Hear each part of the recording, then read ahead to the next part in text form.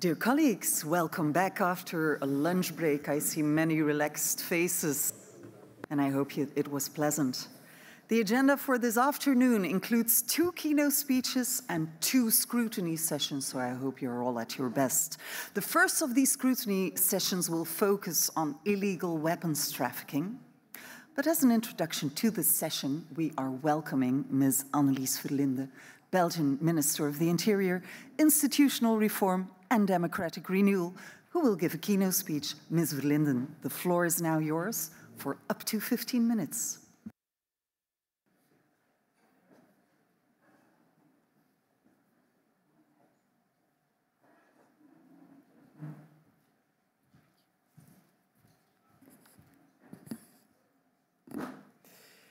Distinguished members of the Joint Parliamentary Scrutiny Group on Europol, members of the national parliaments and members of the European Parliament, distinguished co-chairs, Ms.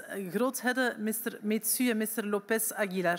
Dear Ms. De Bolle, Catherine, ladies and gentlemen, good afternoon.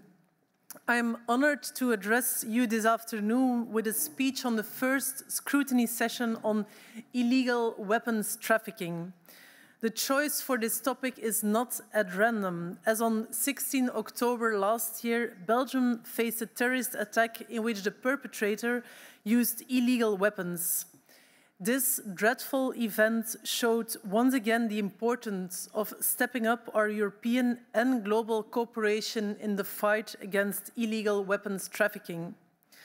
On this Joint Parliamentary Scrutiny Group on Europol, I would like to say a few words on the important role Europol is playing in support of our police and law enforcement services. In an era marked by increasingly sophisticated and transnational criminal activities, the need for effective collaboration and coordination among law enforcement agencies has never been greater. And at the forefront of this effort stands Europol, serving as a cornerstone of our European security. Europol, as the EU's law enforcement agency, plays a crucial role in facilitating police cooperation across member states. One of Europol's most important tasks is to remain to be the EU criminal information hub, bringing together ideally live criminal data and intelligence. Europol's ability to offer a platform bringing together this information and its abilities to perform operational and strategic analysis in support of the member states remains crucial.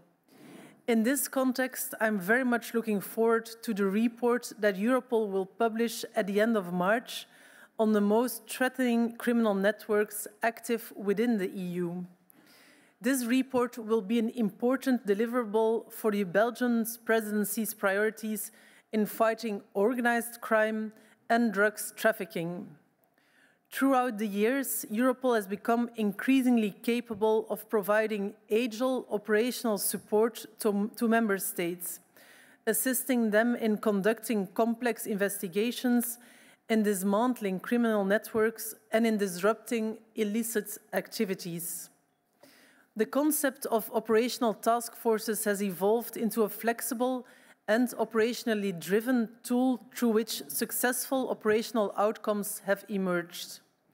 For instance, I'm very grateful for the important support Europol has provided in the Sky ECC investigation, without which we would not have reached the impressive number of arrests and successful outcomes in numerous court cases.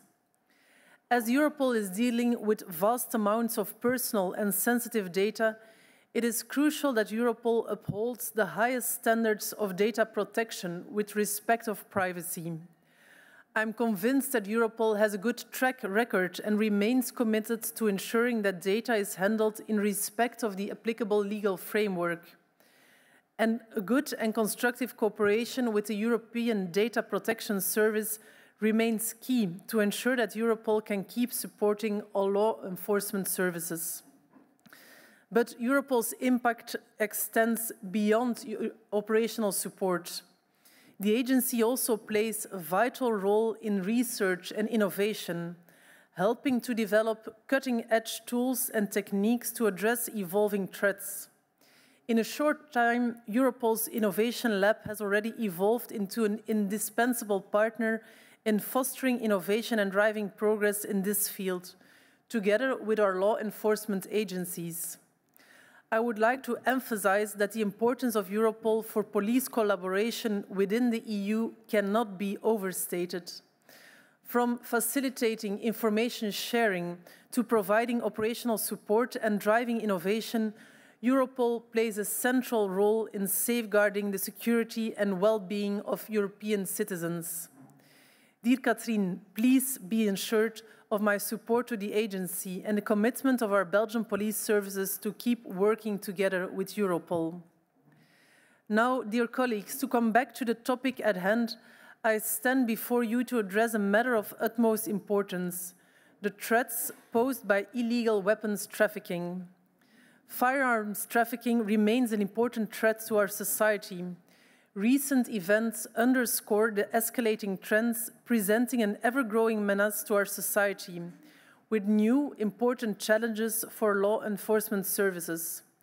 The use of firearms magnifies the scales of harm inflicted, whether by radicalized individuals, mentally disturbed actors, or orchestrated terrorist assaults. Furthermore, firearms are increasingly utilized by organized crime, enabling them to enforce their criminal enterprises, retaliate against rivals, or settle disputes with competing factions. We can also attest to such a trend in Belgium. The worst happened in early 2023 with the death of an 11-year-old girl in a drug-related shooting. Illegal weapons trafficking represents a multifaceted challenge that demands our unwavering attention and concerted action. Weapons traffickers are exploiting regulatory loopholes and weaknesses in law enforcement to traffic firearms and other deadly weapons. One of the challenges we face is the scale and scope of illegal weapons trafficking within the EU. For further information on the threat level and the difficulties in having a good intelligence picture, I refer to the presentation of Europol that will follow. But let me give you one statistic that paints a stark picture. An estimated 35 million illicit firearms are in circulation among civilians in the EU, with approximately 630,000 firearms reported stolen or lost in the Schengen Information System. This demands enhanced cooperation between national law enforcement agencies, as well as greater cooperation with Europol and the other EU institutions to disrupt the flow of illicit weapons and to dismantle the criminal networks behind them. Additional challenges are now becoming increasingly apparent. The increasing use of advanced technologies has presented new challenges for law enforcement in combating illegal weapons trafficking. From 3D printed firearms to modified weapons and counterfeit arms, criminals are leveraging technology to evade detection and to circumvent regulatory controls. This necessitates ongoing investment in additional databases, training, technology, and forensic capabilities to stay ahead of emerging threats and to adapt to changing tactics. As a testimony to this trend, I want to refer again to the terrorist attack against Swedish football supporters in Brussels in October last year. The Belgian police has tried to trace the weapons that were used. In this attack, the perpetrator used 3 weapons. The investigation showed that the automatic firearm that was used was in fact an illegally crafted weapon with a falsified registration number. The other 2 guns were modified Turkish alarm guns that had been converted to a functioning firearm. Last week, our Federal Judicial Police Force was able to dismantle an illegal weapons workshop where ready-to-use weapons were made with a 3D printer in combination with parts from online shops. The 3D weapons were traded in chat groups on the dark web, and the investigation revealed that several packages containing weapon parts were sent to residents in Oud-Heverlee near Leuven in Flanders. In the residence, investigators found an illegal weapons workshop, and during the police raid, the 3D printer was actively producing pen guns. Dozens of metal and plastic weapon parts, as well as ready-to-use 3D firearms, were seized. Searches and arrests were also conducted in France. According to the public prosecutor, this represents one of the biggest police successes in the fight against 3D arms trafficking in Europe.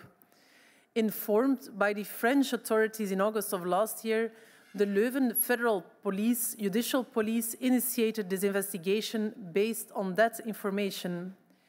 And these two examples show the recent trend that high-profile criminal offenses and terrorist attacks are being committed with so-called ghost weapons.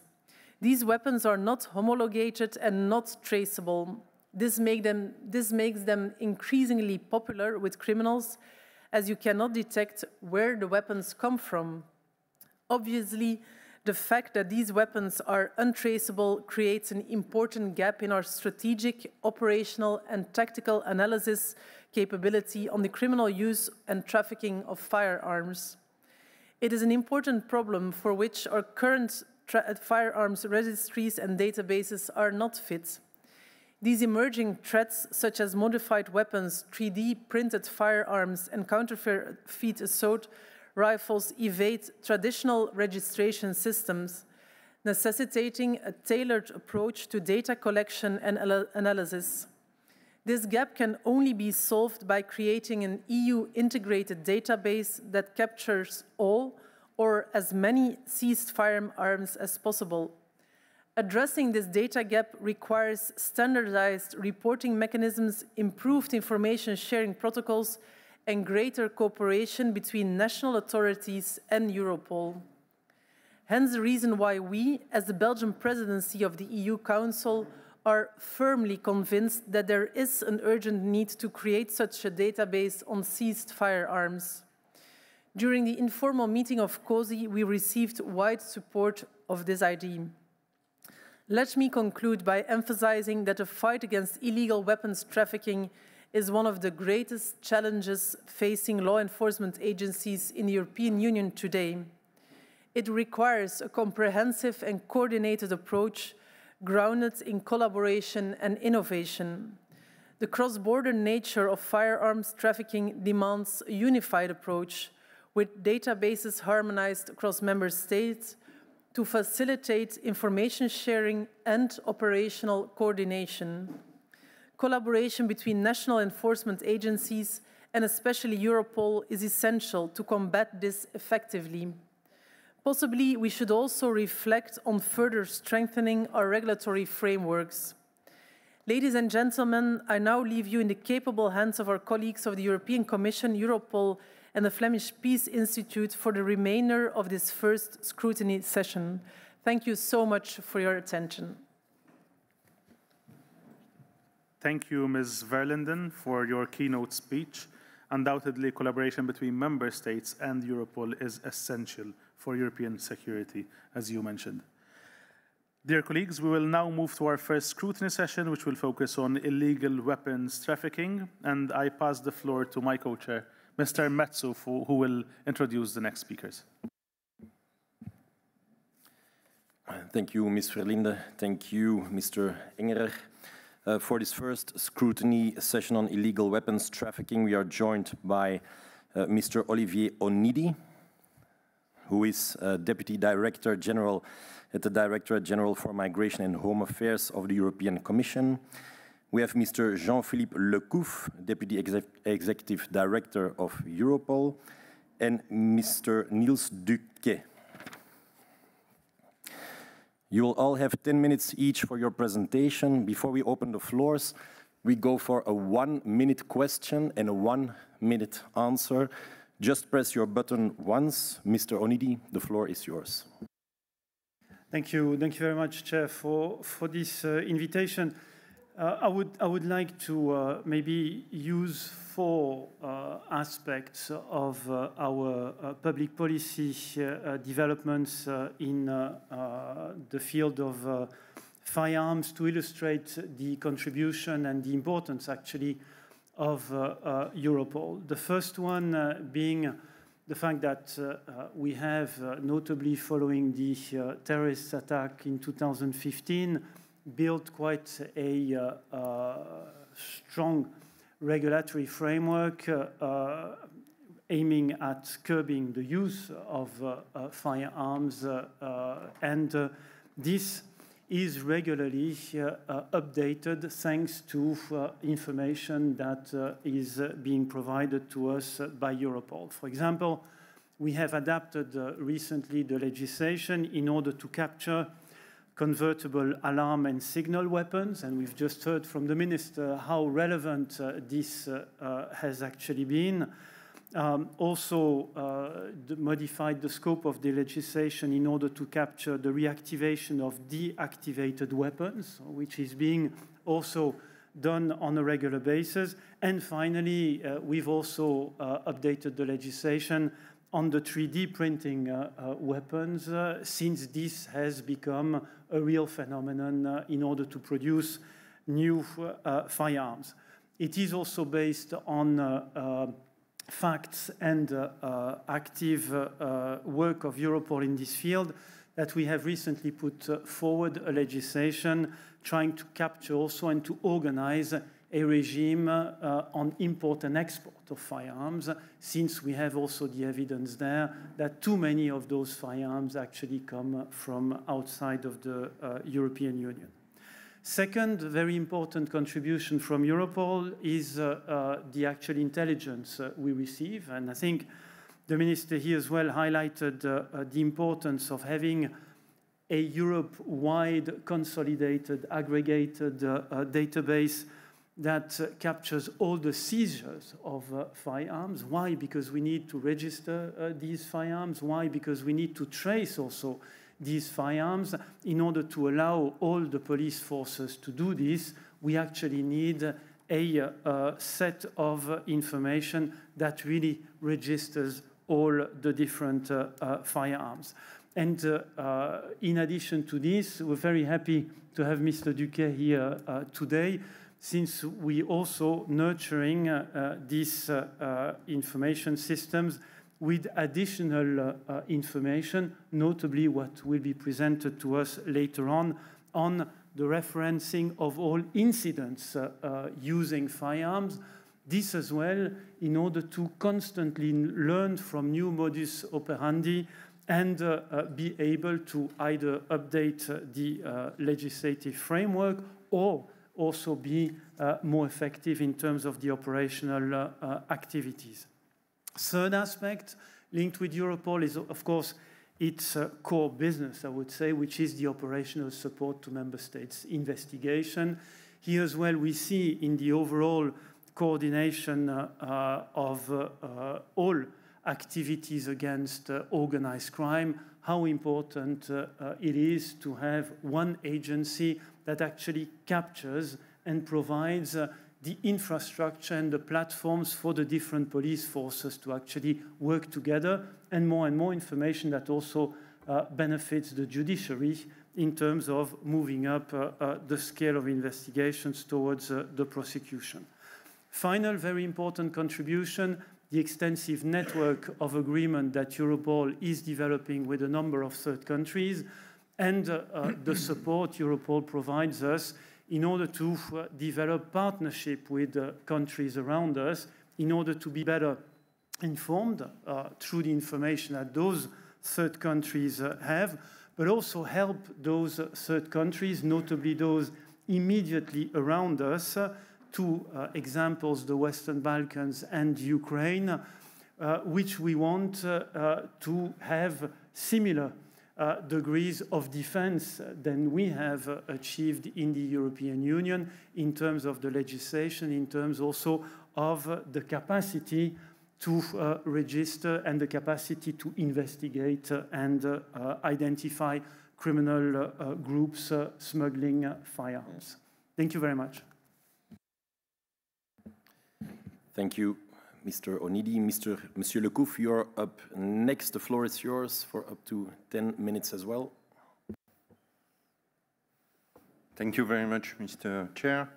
Dear delegates, it's my pleasure to give you a brief overview of the security picture related to trafficking of weapons and explosives in the EU to feed our debate. First, what is the status of the threat? Well, firearms trafficking remains a key threat in the EU serious and organized crime landscape and terrorist landscape. It was underlined by the Minister.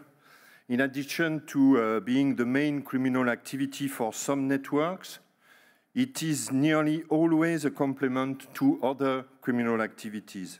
Weapons and explosives trafficking enables a broad range of other serious and organized crime activities.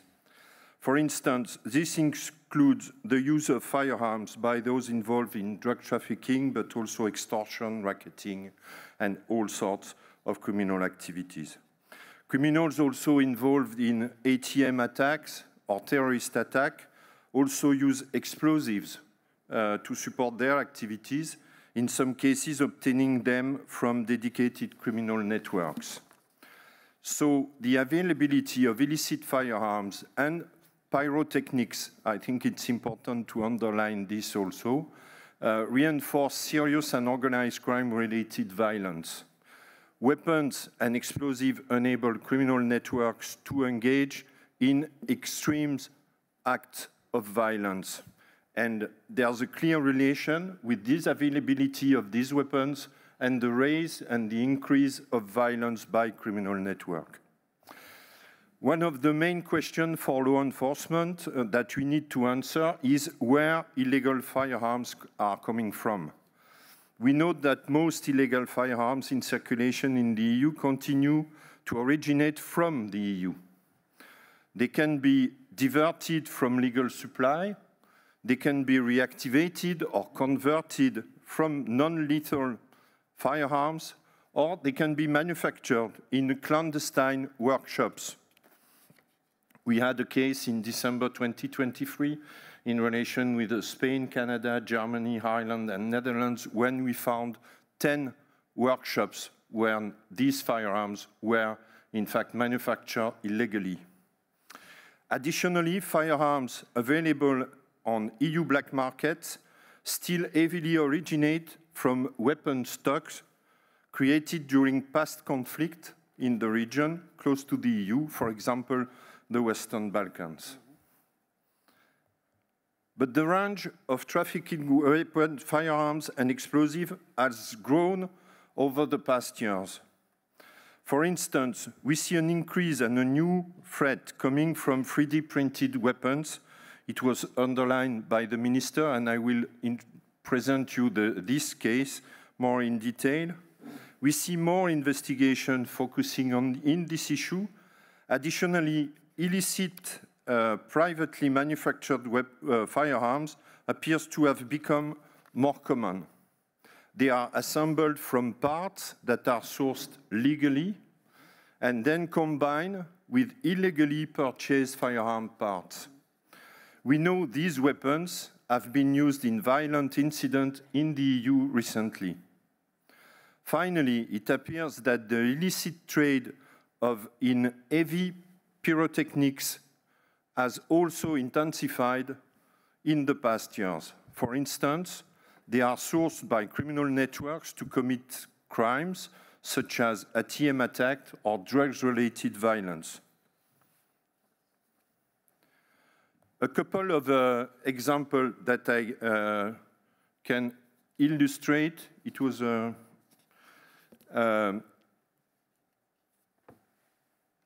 the work of the member states and the support that we are provided, Europol. First, in relation to the war in Ukraine. Since the beginning of the conflict, we analyzed that there could be an increased threat of seeing weapons being illegally transported across the border into the EU. The availability of large stockpiles of weapons during and at the end of the conflict may also attract criminals. Until now, it has not materialized to the extent initially expected, but Europol is monitoring the situation closely. We are also working very closely with our Ukrainian authorities, our Ukrainian colleagues, to address these potential threats. We have guest officers that are deployed in Ukraine's neighboring countries. We are facilitating information exchange with Ukraine. We conduct regular threat assessment on the evolving situation. And we have an important agreement with Ukraine to share information and intelligence on lost and stolen weapons, as well as on seized firearms and drones, so they can be cross-checked and further analyzed. Ukraine shared the information over 440,000 lost and stolen weapons and over 10,000 seized weapons with Europol, with the last update received from our Ukrainian colleagues in December 2023, quite recently. I want also to share the detail of the recent operational case that the minister was underlying. So it starts in 2023 in France, where France launched an investigation on the production and selling of 3D printed guns, so-called FGC-9, and gun pieces via the platform Telegram. Keep in mind, via Telegram. The investigation revealed that the person behind this weapon was based in Belgium, which launched the joint investigation between France and Belgium, supported by Europol. The investigation revealed that the firearms were sent via parcel and buyers were identified in France.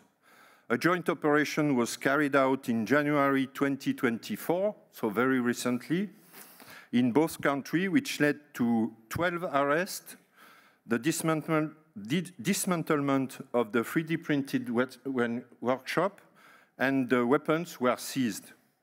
Some of the buyers arrested were linked to other criminal activities, such as drug dealing or right-wing extremism.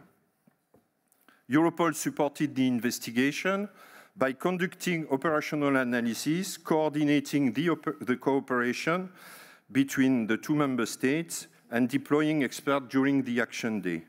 This investigation continues to identify other potential buyers. But despite the effort of law enforcement, key challenges remain. First of all, it is important to note that we are faced with a fragmented intelligence on weapons seizure in the EU. It was underlined again by the Belgian minister. Tracing illicit firearms used in organized crime activities remain challenging. This is in part due to the fact that the firearms used to carry out serious and fatal violence are often unregistered or diverted or stolen, and are their identification marking altered or removed. An additional challenge is linked to the fact that firearms and firearms components are trafficked through parcel services. This makes them hard to detect. The detection is challenged by the lack of sale registers of alarm and signal weapons that can be transformed and converted in real weapons. Some legal discrepancy further cause the diversion of firearms to the illegal market. And finally, the non-compliance of some EU member states with the EU directive on firearms and the large production of blank firing pistols create a major challenge when looking to counter this threat. Europol continues to do its utmost to support member states in countering this threat and facing these challenges. We have dedicated analysis projects specialized in weapons and explosives You can see on the slide the support that we have provided in 2023 with this analysis project. Our resources are available to our stakeholders, from expertise, information, analysis, coordination, to financial and logistical support in international law enforcement operation. Weapons trafficking is also an impact priority. Additionally, as it was said, Europol is working together with stakeholders on setting up the Europol's Firearms Intelligence Hub and Ballistic Hub. That will facilitate the exchange of ballistic and weapon identification information between EU member states, this including ghost weapons, 3D weapons, and so on. It's a long-term project, but it's a project that we need to carry and to take to the end. I want to conclude by saying that we have come a long way in countering this threat posed by the trafficking of weapons and explosives, and we will continue to work hard to counter this threat because, as I told you, we have improvements that are possible. Thank you for your attention, and I'm ready to answer your question. Thank you. Thank you, Monsieur Lecouf. In this scrutiny session, we have a third speaker, Mr. Duque. So the floor is yours also for 10 minutes, and afterwards we will conduct the questions. Thank you, Mr. Metsu. Thank you for the organization for inviting me to talk today about firearms trafficking and gun violence. Let me quickly introduce myself. I'm the director of the Flemish Peace Institute, which is a research institute affiliated to the Flemish Parliament in Belgium. And as our institute has been doing research on firearms trafficking for more than 10 years now, looking into various aspects of the trafficking itself, but also the impact the trafficking has, for example, on gun violence and the broader society. So what I will try to do here today is give you just a quick overview of 5 elements that I think are very important to stress, which are the characteristics of illicit gun markets today, the approach to tackle firearms trafficking, the impact of firearms trafficking, and then have some attention for the new threats that are coming, and demonstrate how the research community can also contribute to this law enforcement activity. As Flemish Peace Institute has been coordinating several EU-funded research projects, we have a large experience working together with the law enforcement community, and we really try to bring together the research community with the law enforcement community and bring the results of that cooperation to the policymakers. So that's why I'm very happy that I'm here today. I also want to thank the European Commission and Europol for all the support we have been receiving for the last many years. So just so you know, as part of our most recent project, Project Insight, which was funded by the European Commission, we just published 8 reports specifically on various aspects of firearms trafficking. Everything that we produce is available online. So I encourage you all to go to the websites and read the reports. This is, to start with, this is a simplified version of the illicit firearms market in Belgium. Simplified. It's a very complex problem. Many different issues that play a role. And what is important, this may hold true for Belgium, but this is not necessarily the case for other European countries. We can basically state that there is not a single EU illicit gun market. There are many markets across the EU, and there are a lot of differences in the various types of modes of operandi of the traffickers, the types of guns that are available, and so on. And this can be clearly illustrated, for example, by looking at the prices of firearms. There are, however, also a couple of similarities, and one of them is that criminal demand is driving illicit firearms trafficking, and especially, it was mentioned earlier today as well, drug criminal demand. They are the prime customers of illicit gun markets. What else is a similarity? In most countries, we actually see handguns as being the primary tool of violence when you look at firearms. Even in countries that are known to have a lot of assault rifles, for example, they are still a minority of the seizures that we see. And then finally, for a long time, illicit gun markets were closed markets. You needed certain criminal connections in order to acquire certain weapons. We see that in some European countries, this closed character of the market is eroding, and it's becoming easier for criminals and younger criminals to get access to firearms. And this has a lot of consequences that I will try to explain in a second. Let me first start with looking at the approach that we need to have to tackle firearms trafficking. Very often, the fight against firearms trafficking is driven by incidents. There's a big shooting, a lot of repercussions. That's when we have a lot of attention for this problem. But what we, of course, need is a very comprehensive and a structural approach. Comprehensive because of all the complexities of trafficking, and structural because criminals adapt. They keep changing their modus operandi, trying to be able to provide firearms to various types of criminals. So what do we need? We need to work on policy, we need to work on the operational capacities, and we need to work on intelligence. I'm not going to reiterate everything that was just said by Mr. Onini, but there have been some clear steps taken to strengthen the regulation in the EU with the revision of the Firearms Directive in 2017 and other specific technical procedures. There are various steps that have been taken at the operational side, with national firearm focal points being promoted with the work of Europol, the upcoming Firearms Hub, which is coming, international cooperation within the EU, but also with the neighborhood countries is improving. Impact Firearms is playing an important role, so we see a lot of activities there as well.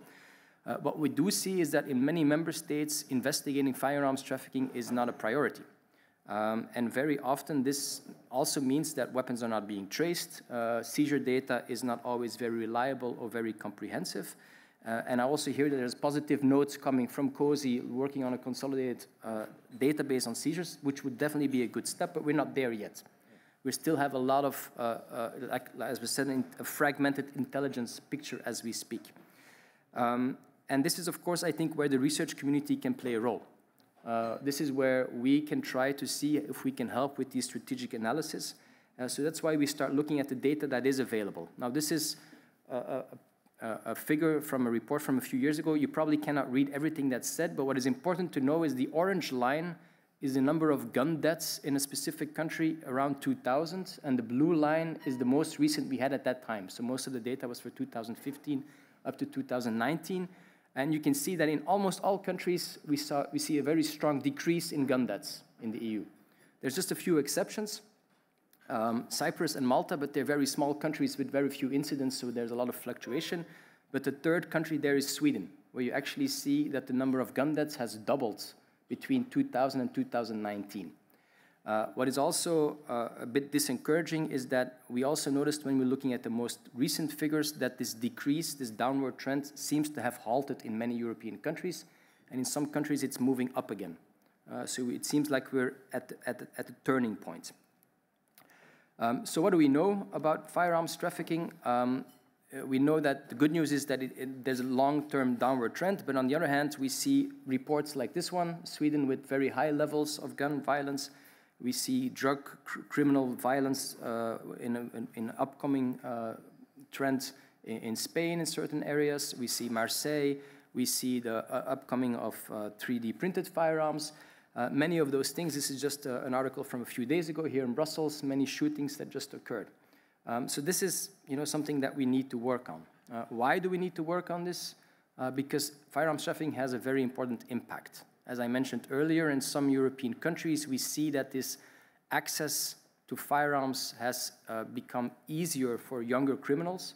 And younger criminals tend to be more impulsive than high-ranked criminals. They tend to shoot their guns much more often, which increases feeling of uncertainty in the criminal world, which leads to a higher demand for firearms, which leads to more trafficking, and then leads to more shooting. So this is a vicious circle that we're experiencing in some countries. I think Sweden is a very clear example of that, but we also see the same tendencies to a certain extent in Belgium, in the Netherlands, in Spain, south of France, and so on. So this is something we absolutely want to avoid. Second important impact, of course, is on the local community. And there's a very direct impact. It was mentioned by the minister as well. Sometimes we see mistakes. We see young kids getting shot. We also see that it also has another strong impact where you see, for example, that in the Netherlands, a lawyer was shot in the streets of Amsterdam because he was working on a trial case for a drug criminal. A journalist working on the same case was also shot a couple of years later. Even here in Belgium, the Minister of Justice had to go to a safe house twice because there were clear suspicions of people trying to kidnap him or his family with firearms. So there is a very clear impact on the local community and actually on the member states. In addition to that, we also see an indirect impact. We see, of course, the social cost of gun violence. We see that people have feelings of insecurity. We see that this could lower their trust, the public trust in police, in justice, and so on. And then finally, there's also a clear connection between firearms trafficking and terrorism, where we see that because it's becoming easier for younger criminals, lower-level criminals to get access to firearms, it's also becoming easier for terrorists who have those connections. We saw this in France, we saw this in Brussels, and we also see this in other places in Europe. The picture on the bottom left is actually a shooting in Halle in 2019 in Germany, where the perpetrator actually used a couple of guns, but also a gun that included some 3D printed firearms. And he was actually calling all other terrorists to do the same. Which brings me to the new threats. I'm only going to highlight two of them. First one, 3D printing. We have been talking about this one. This is a picture of the Liberator. This was the very first 3D printed firearm in the world from 2013, almost completely made out of plastic. I wouldn't fire that because it's dangerous for your hands, but technology hasn't stopped. In just a few years' time, we're now looking at the FGC-9, which stands for Fuck Gun Control 9mm. Why am I saying this? Because this was a deliberate, ideological motivation to produce such a gun, because you can actually make it based on firearm components which are freely available in Europe, and the other ones you can 3D print. The quality of these guns is much higher.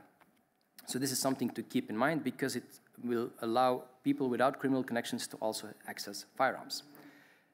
Just a quick videotape from, I think, about 2.5 years ago in the Netherlands. They dismantled the 3D printing workshops, just like we did in Belgium a couple of weeks ago. In the Netherlands, 9 3D printers were actually working at the time the police intervened, which clearly shows that there is also a lucrative objective there if they are investing in so many printers. And then finally, we mentioned as well previously, Ukraine. This is a picture from before the Russian invasion. This was right after the Russian invasion, where we know that tens of thousands of firearms have been handed out to normal citizens. There's 2 of them here protecting a bridge. And we have heard the worries from many law enforcement agencies in Europe and abroad that there might be a risk of the weapons ending up in other hands after the conflict. What does that mean? There are various modes of trafficking of firearms. There's increased availability of firearms, an escalation of criminal gun violence, and a very strong societal impact of firearms, including terrorist access. The EU has taken several steps, and Europol plays a very important role, but it's important that the member states also use Europol to its full extent, because this is, of course, not always the case. And then firearms trafficking has transformed in recent years, but it also keeps transforming. That's why it's very important to improve our intelligence picture. Now, if I can just have 2 more minutes, I would like to show what the research community can do, which is also what Mr. Onini mentioned. There's a recent project that we just did, which is Project Insight, in which we developed an AI-driven monitor of incidents with firearms across the EU. And we did this in order to align ourselves with the EU Action Plan on Firearms Trafficking that mentioned the development of such a tool together with Europol. And we did this together with Europol. And it was funded by the European Commission. And it's a centralized knowledge hub. So I'm going to show you what that means. If you go to the website gunviolence.eu, you will find a lot of information on every member state, but also the monitor itself, which I will try to show in a second. Normally now you should see the monitor that we developed. It's completely based on open source. So everything that we use is open source, and instead of doing this manually, we use artificial intelligence to constantly scrape through more than 350 media sources across the EU, all EU member states, 24 languages, quite a challenge. And we use different types of algorithms to detect firearm incidents, to cluster them together when there are several articles about one specific incident, and then, of course, to codify them as well so we can look for that. So we had a lot of attention this weekend for the shootings in Brussels. But this is actually the situation it was this weekend across Europe. We have about 40 incidents, not just in Brussels. And we can zoom in wherever we want. So we can just go and zoom, for example, to Berlin. And in Berlin, it's actually geolocated. So if we know the exact address, it will actually go to the address. And you can see here, for example, you can click on it, and you actually see all the information you need. So it's the articles that we base it on in German, but there's always an English short summary. We know that the perpetrator was a 25-year-old male. He shot a 35-year-old male. There was a dispute, shots were fired. A submachine gun, Maschinenpistolen, was used, and also something non-lethal, pepper spray. So this is what we can do. This is just one example of looking at Berlin, but as I said, there were about 40 of them in Europe, so we can also go take a look, for example, somewhere else, and let's say we go to all of Europe, oops, not just Austria, and we show it. We can actually go more towards Eastern or Central Europe. We can go, for example, to Zagreb, and there, for example, you see that it was not a shooting, but it was actually a seizure from a man, a 48-year-old man who had an illegal arsenal, including various types of firearms. And if we go to the right, we can actually see which types of firearms were there. So it's a pistol, a rifle, and so on and so on. So this is what the technology can do if you use it correctly, and it also allows us to do analysis. For example, if I would now look for the EU, and this is the final thing that I'm going to show, and look for every incident since the beginning of this year, and we look specifically for drugs, for example, we can actually see that as well.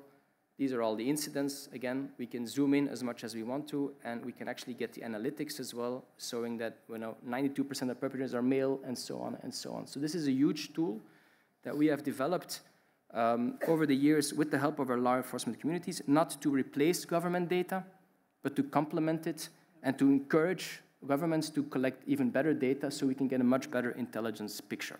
So with that, I would like to end my presentation. Of course, I'm available for all types of questions. Thank you.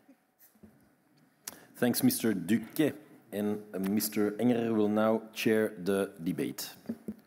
Thank you, Mr. Metsu. Let's now move to our discussion.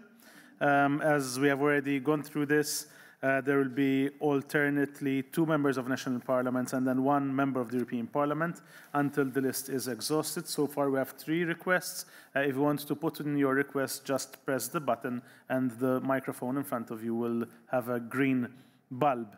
I remind you that this is a shorter session, therefore please try to be as concise as possible so that we have enough time for all our speakers. And we kindly ask delegates to limit their questions to 1 minute and to specify whom they would like to address their question. And I also invite Mr. Onidi, Mr. Lekouf, and Mr. Deku to please try and answer in 1 minute. I also remind you, something that I don't do, to speak clearly and slowly for our interpreters. I have that problem as well because I tend to speak fast. So let's move on to the first speaker who has requested the floor. So firstly, from the Cypriot Parliament, Elias Myriantus. You have the floor for 1 minute.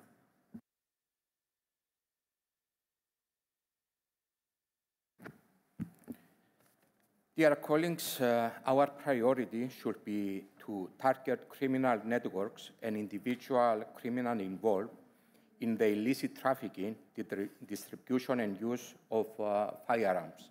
In this context, Europol plays an important role in supporting member states find criminal networks involved in illegal weapons and explosive trafficking, working closely with expert specialists in order to counter terrorism on international investigations. At the same time, we believe that Europol specialists and analysts should strengthen, reinforce their efforts to assist member states in developing their own resources to monitor and tackle the darkness phenomenon. In this prospect, we should find new methodologies for investigating firearms-related crime with specific focus on the intelligence-led policies. Against the possible rise of firearms trafficking because of the ongoing war in Ukraine, this is an urgent need for a unified legal approach, especially law regulating firearms trafficking, replacing the existing fragmented by law, creating thus a more robust and effective legal framework. Lastly, a unified legal framework is the linchpin in our collective efforts to counter firearms trafficking and enhance cooperation among the law enforcement agency play pivotal role in curbing in this pervasive. Thank you. Thank you. I would like to remind our delegates to take note of the time. We need to have 1-minute interventions. From the panel, who would like to reply? There wasn't anyone particular. Yes. I mean, there were many different dimensions in this question, all very relevant. I would take maybe 3. First, Ukraine. I think we were fortunate enough to learn a lot from what happened with the Western Balkans, and from that point onwards, we were, I believe, quite fast in Europe to immediately, once the war started, to actually engage with the Ukrainian authorities and made sure that on their side, despite, of course, the very difficult situation, we got a number of very important safeguards, starting, of course, with the capacity to register all firearms and the capacity to immediately share information on incidents, something that allowed us to be better prepared and act. At the same time, because of the threat also concentrating around border areas, we also were able to deploy specific assistance to border guards in order also at border crossing points to be exceptionally mindful of the possibility of those type of traffics. Second aspect, the legal framework, I believe, is quite unified in the EU. We actually have quite a robust legal framework. What is still an unachieved business is the actual legal framework on the import and export of firearms. This is something that we are, with difficulty, I must say, negotiating. Parliament, European Parliament, and the Council of Member States, which will reinforce our capacity also to have like a big risk on this. Third, organized crime, and I think Mr. Lecouf will follow on that. We've seen elements of firearms in so many cases involving organized crime, which led us actually to have a different approach towards organized crime, trying to hit really the criminal organizations themselves and not act on some of the features of the crime in a separate manner.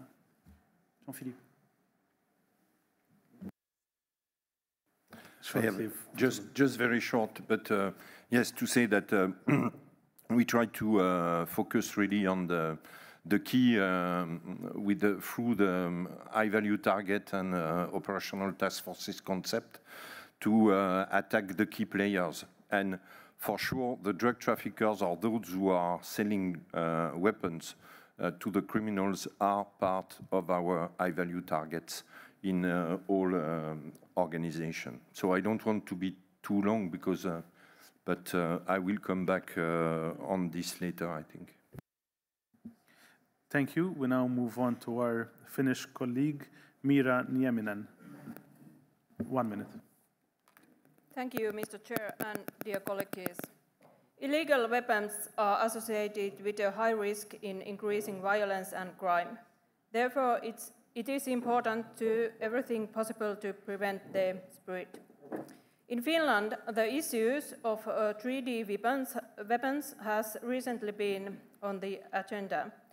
Most visible cases have been related to extremism and terrorism, but 3D printed weapons have been noticed among traditional criminals as well.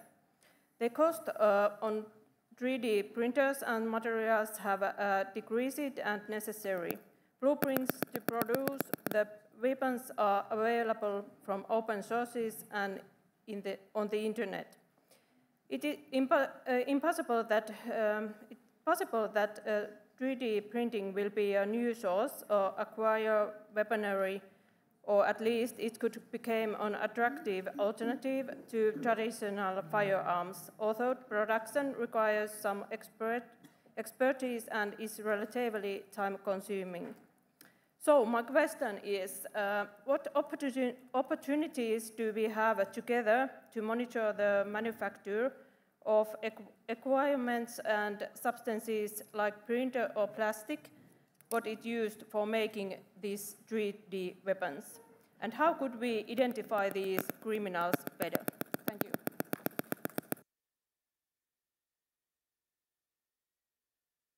Yeah, maybe if I can, on this, you are fully right that there are online some, let's say, manual how to manufacture these 3D weapons. We have had in Europol what we call a terrorist identification task force. That is to say, we gather experts from different countries and we try to identify on the website, whether it is open web or dark web, where these manuals are. And we try to refer, well, we refer this content to the online service provider, asking them to remove this content from online. But as you know, it's very difficult to check and to control. But it's something that we are doing, trying also to see if we can start investigation, ask the member state to start investigation in order to go and to find those who are putting these manuals online. So it is what we are doing because we are fully aware that this is through these manuals that people can, with a simple 3D printer, they can build and manufacture these weapons.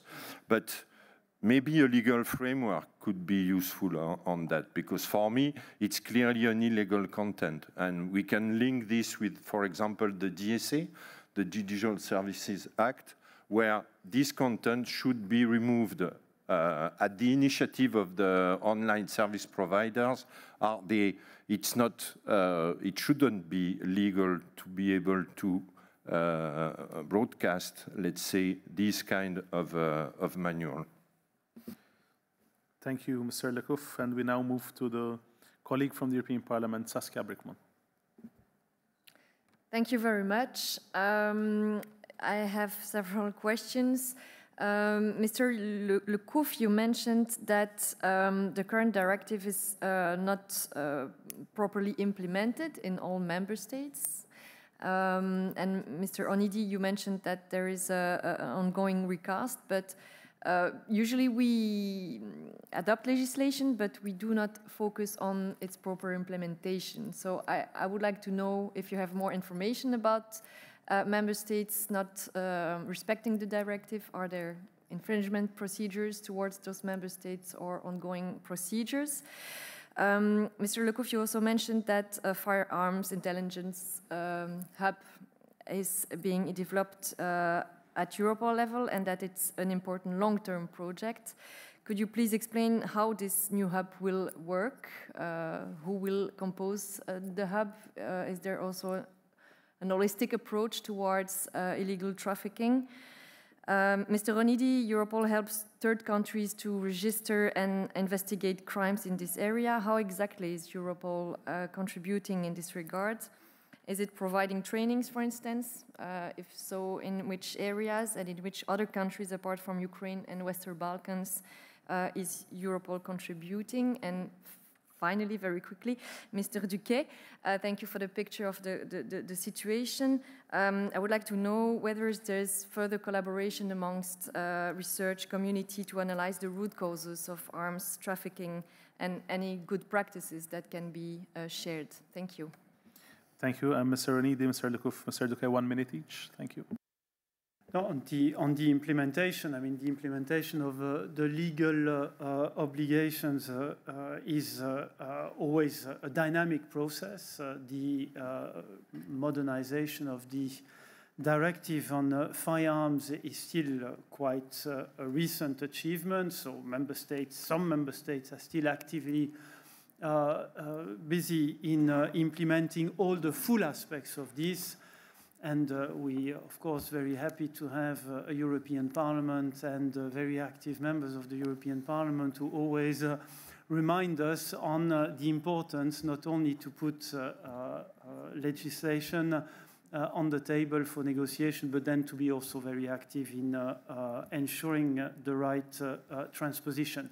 There are a number of infringement cases that have been opened on the Firearms Directive, which was actually a directive that was even opposed. 2 member states went to court because they believed their national sovereign rights were encroached. The Court of Justice did confirm that this was fully in line with EU law.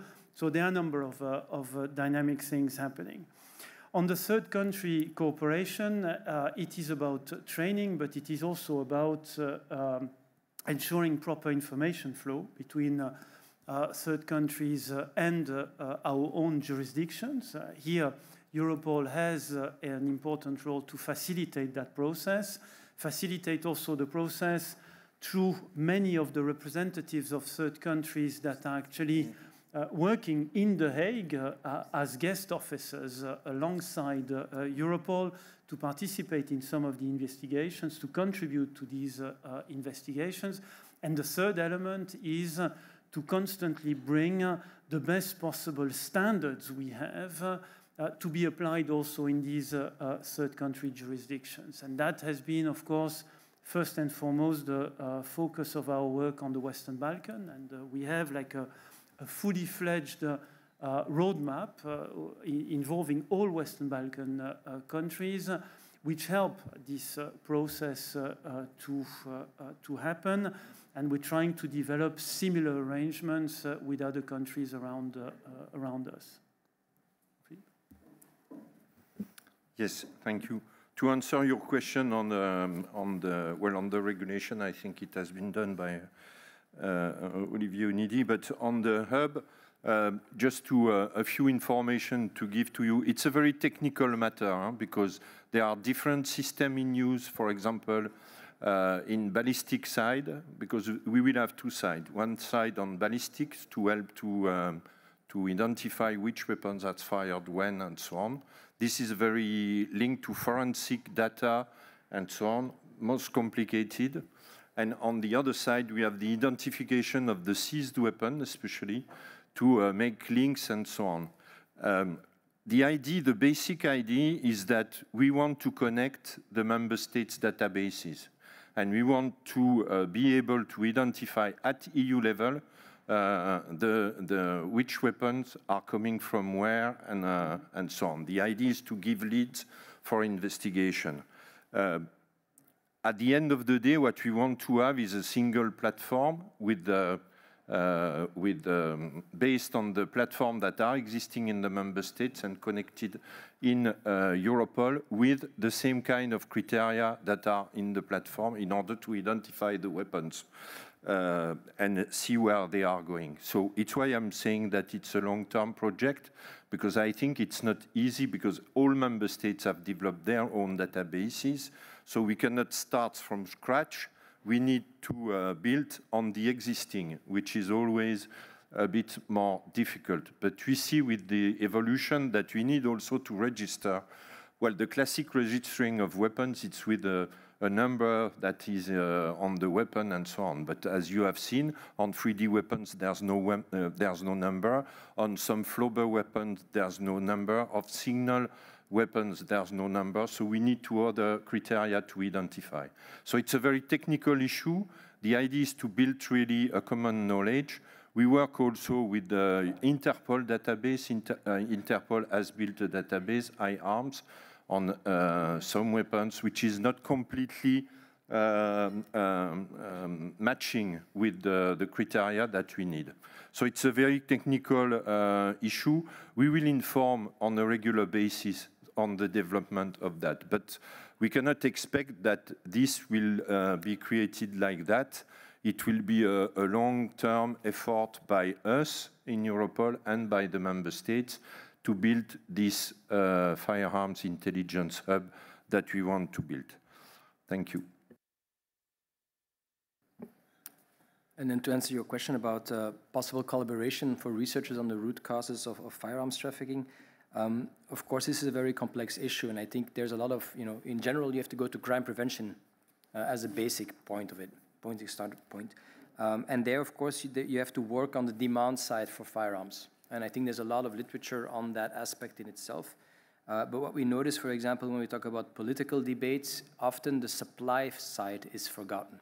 When we talk about drug criminality, there's a lot of focus on drugs. How are we going to stop drug trafficking?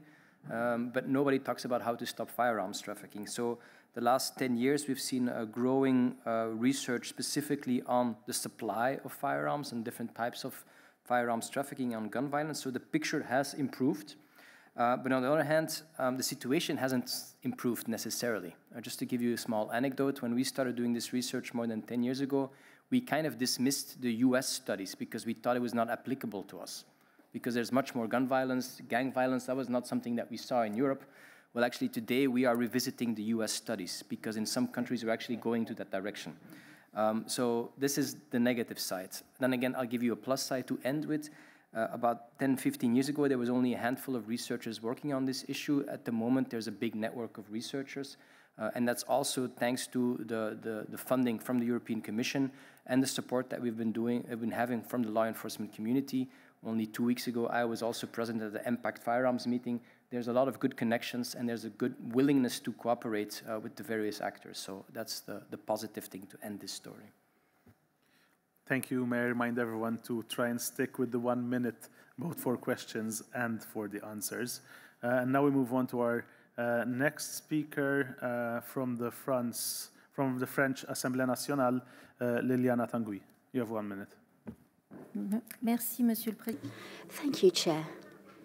I'd like to have your feedback on progress made in terms of cooperation between Europol and the Balkan countries. The EU action plan dedicated to fighting firearms trafficking as presented by the Commission in 2020 included specific measures for the Western Balkans. I am actually busy drafting a report for the Assemblée Nationale on the integration process of Western Balkan states. And it appears that this region is very much exposed to firearms trafficking against the background of the conflict in the Ukraine. In our fight against firearms trafficking, as well as our fight against organized crime, we need to help those countries so that they can fully integrate the EU. It's a major issue at stake for all citizens in the EU. What are the conclusions you can draw from the implementation of this plan, and what is the state of play when it comes to firearms circulating in this part of the European continent? What are the guarantees that ought to be brought forward to legitimate the accession of those countries applying for accession? Thank you very much, Madam. Member of the French Parliament would be delighted to be able to provide you with more information as you further draft your report. It is true that the Western Balkan region remains very much exposed to risks linked to organized crime activities, firearms trafficking being one of those risks and one of those threats looming over the region. But it is one aspect on which we did enhance cooperation. It's one of the first aspects for which we were successful in fully integrating the Balkan countries throughout the activities and actions conducted in and by the EU. Hence, this roadmap that already includes the Balkan states or the Western Balkan states are actually in the EU-led activities. As for legislative approximation, all those countries have complied now. But the intensity of crime over there makes it unfortunately self-evident that those countries are much exposed, and we're trying to remedy this through operations. But for this, I give the floor to Mr. Lecouf. Merci pour les Thank you very much. I'll be answering the question put by the French MP in French as well. As for the Western Balkans, well, let me tell you that I've fully taken on board our project, more specifically, this project aiming at creating this firearms hub. Indeed, France and the EU made a contribution towards standardizing processes across the 6 Western Balkan states. So we keep on working while taking them fully on board, because this is one of those regions where many firearms originate before circulating on EU territory. I forgot to say this, but let me also answer Mrs. Brickman. Those countries are fully on board our project, and indeed, in the shorter or longer term, we are toying with the idea of fully integrating our Ukrainian counterparts. Of course, those weapons circulate more readily on the road than through other media.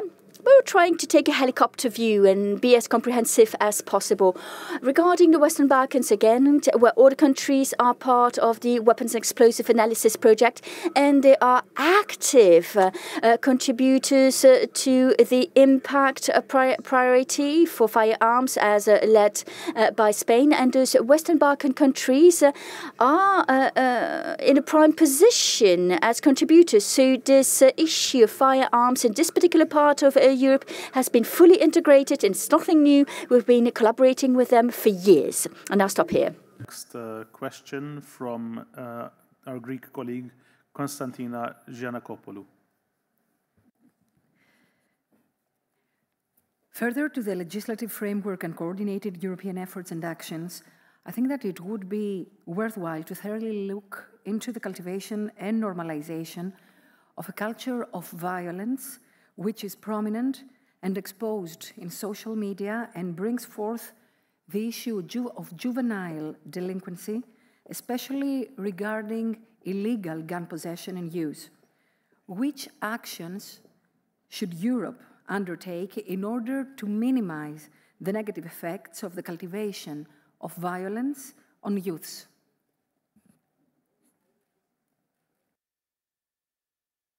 Thank you. And for the replies? Maybe I can give you, well, not a full action because it's not in the remit of Europol really to fight against this, but for the understanding of what happens, what we see is that criminal networks are using these young people to commit violence with firearms. To be clear, the bosses of this criminal organization, they provide weapons, they put these weapons in the hands of young criminals, asking them to prove that they are able to enter in the organization, and they have to prove this by using these guns for violence purposes. And we see that these youngsters that are affiliated to this criminal group, they are used also, if I can say that in this way, they are used as weapons also. They put their weapons in their hands, and then after, they start, these younger people, their early life in violence and crime, and it's for sure needed to have an action to try to counter this, and your question is particularly relevant in this remit. And maybe Mr. Duque. Yeah, maybe just to add, what we also see is not only that young people are being used by older criminals to do the shootings, but we also see that when they actually act out these horrible acts of violence, they take pictures of them, they make videos of them, they put them online, and they make it very attractive that they are able to do so. So I really share your concern about the normalization of violence, and very specifically, for example, with 3D printed firearms, the question whether they will become very attractive or not also depends on popular culture. If a few years ago having a 3D printed firearms was not something that you get a reputation for, that means that you didn't get good access to real guns. But what do we see the last couple of years? We see 3D printed firearms in TV shows, in video games, and so on. So it becomes much more popular, and therefore might actually attract people to go to the 3D printing and increase the problem of 3D printing. So I really follow your concern there. Thank you. And we now move on to our colleague from the European Parliament, Asita Kanko. Thank you very much. So, look, I wish I wasn't using these words to qualify events that happened in Brussels, like shootings, stabbings, repetitive terror attacks, and the terrorist of October 23 even kind of assembled his weapon in the middle of the street, like you would just go somewhere and buy a brownie. It's really not okay. When you speak to the people who live in Brussels today, of course they don't feel safe. Of course, they are worried about the future. I agree with you, Mr. Onidi, that the legal framework has given more space and has expanded, has adapted to the needs of society and law enforcement agencies, but the law enforcement is the key issue here. I know that Europol is doing great work, our police officers are doing great work, but we also know that younger people do not want to engage in the police anymore because it's not safe to be a police agent like in a city like Brussels. And the job is not attractive anymore to them, and the police lack support. When you arrest a criminal, you see them the next day in the street, it doesn't work. Besides, even journalists, politicians, police people are threatened in Brussels. That's just one example. You can take Rotterdam or other areas as well. But the key point here is how do you protect your cities when you don't even know who is living there? We have seen reports a couple of days ago where we see places in areas in Brussels where you have illegal migrants who are staying there, who are using weapons, who are guarding entire neighborhoods, even younger teenagers, and selling drugs on playgrounds, and the police cannot go there, journalists cannot go there.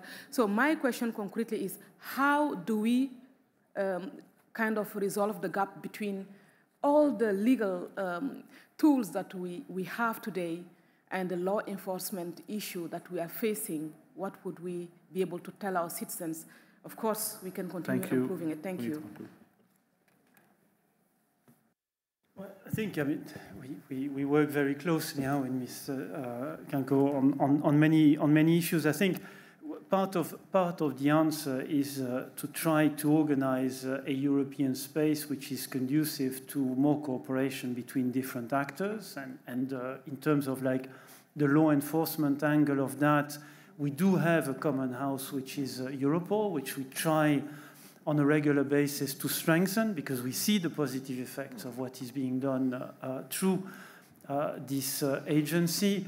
Another response is through the different policy angles we have been working on is to try also to get the different sides of society, different administrations to actually work more together. And this between the asylum agencies, between the border guards, between the police, for the information to be shared and also for our information systems to actually be at the disposal of these different services.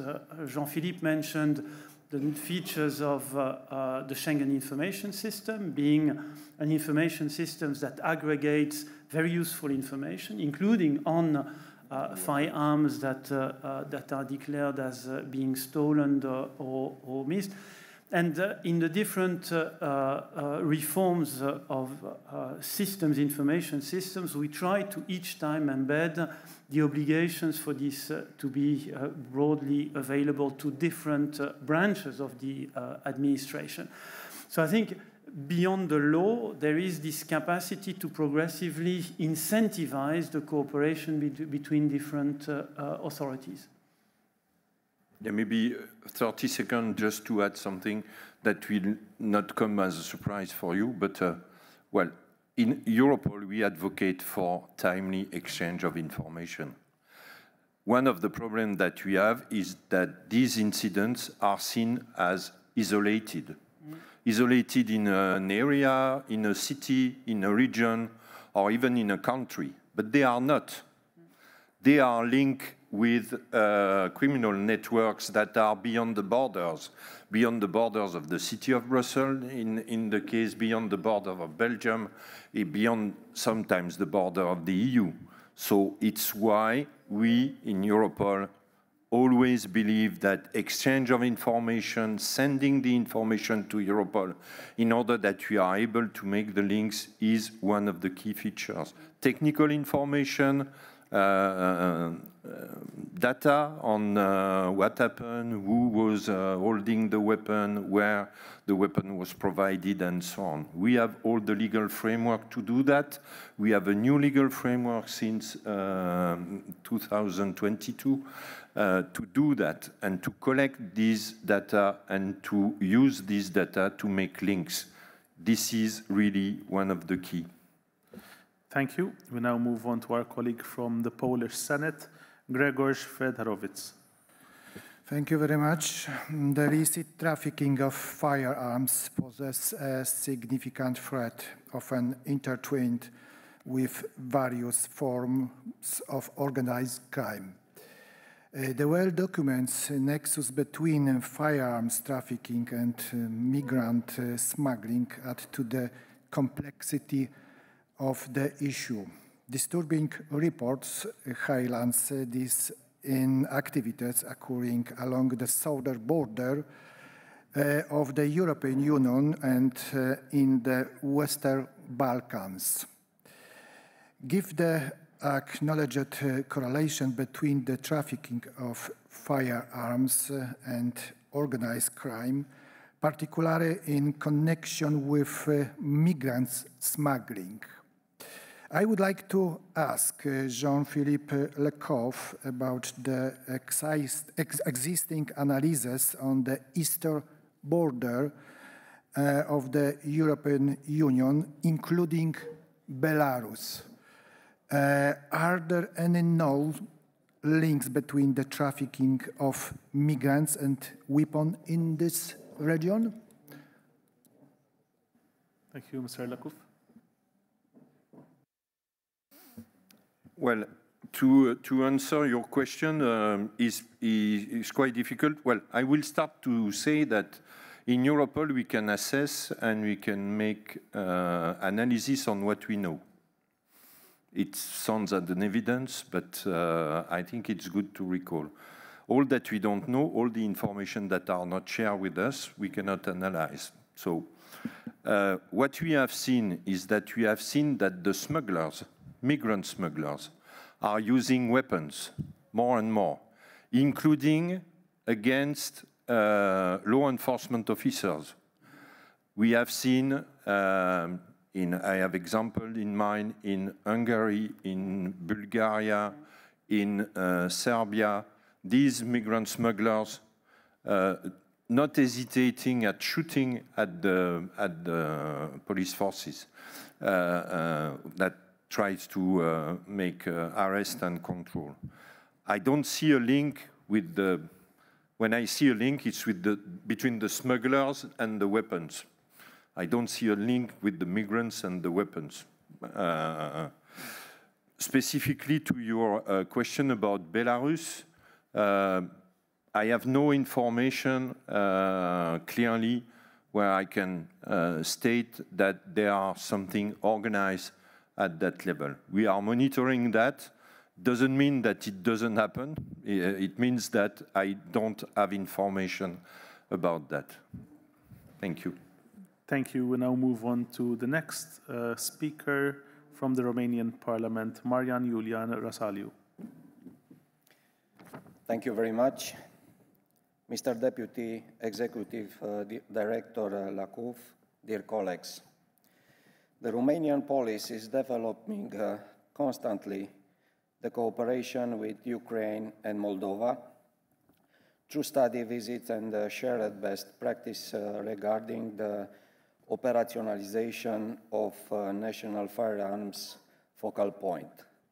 As we observed from the 3 study visits that took place in Bucharest, the Ukrainian and Moldavian partners are eager to enhance their capabilities and share information with the European community. The question that I would like to address to Mr. Lecouf is, what is the state of play when it comes to the synchronization of the Ukrainian and Moldavian firearms register with the European database. Thank you very much.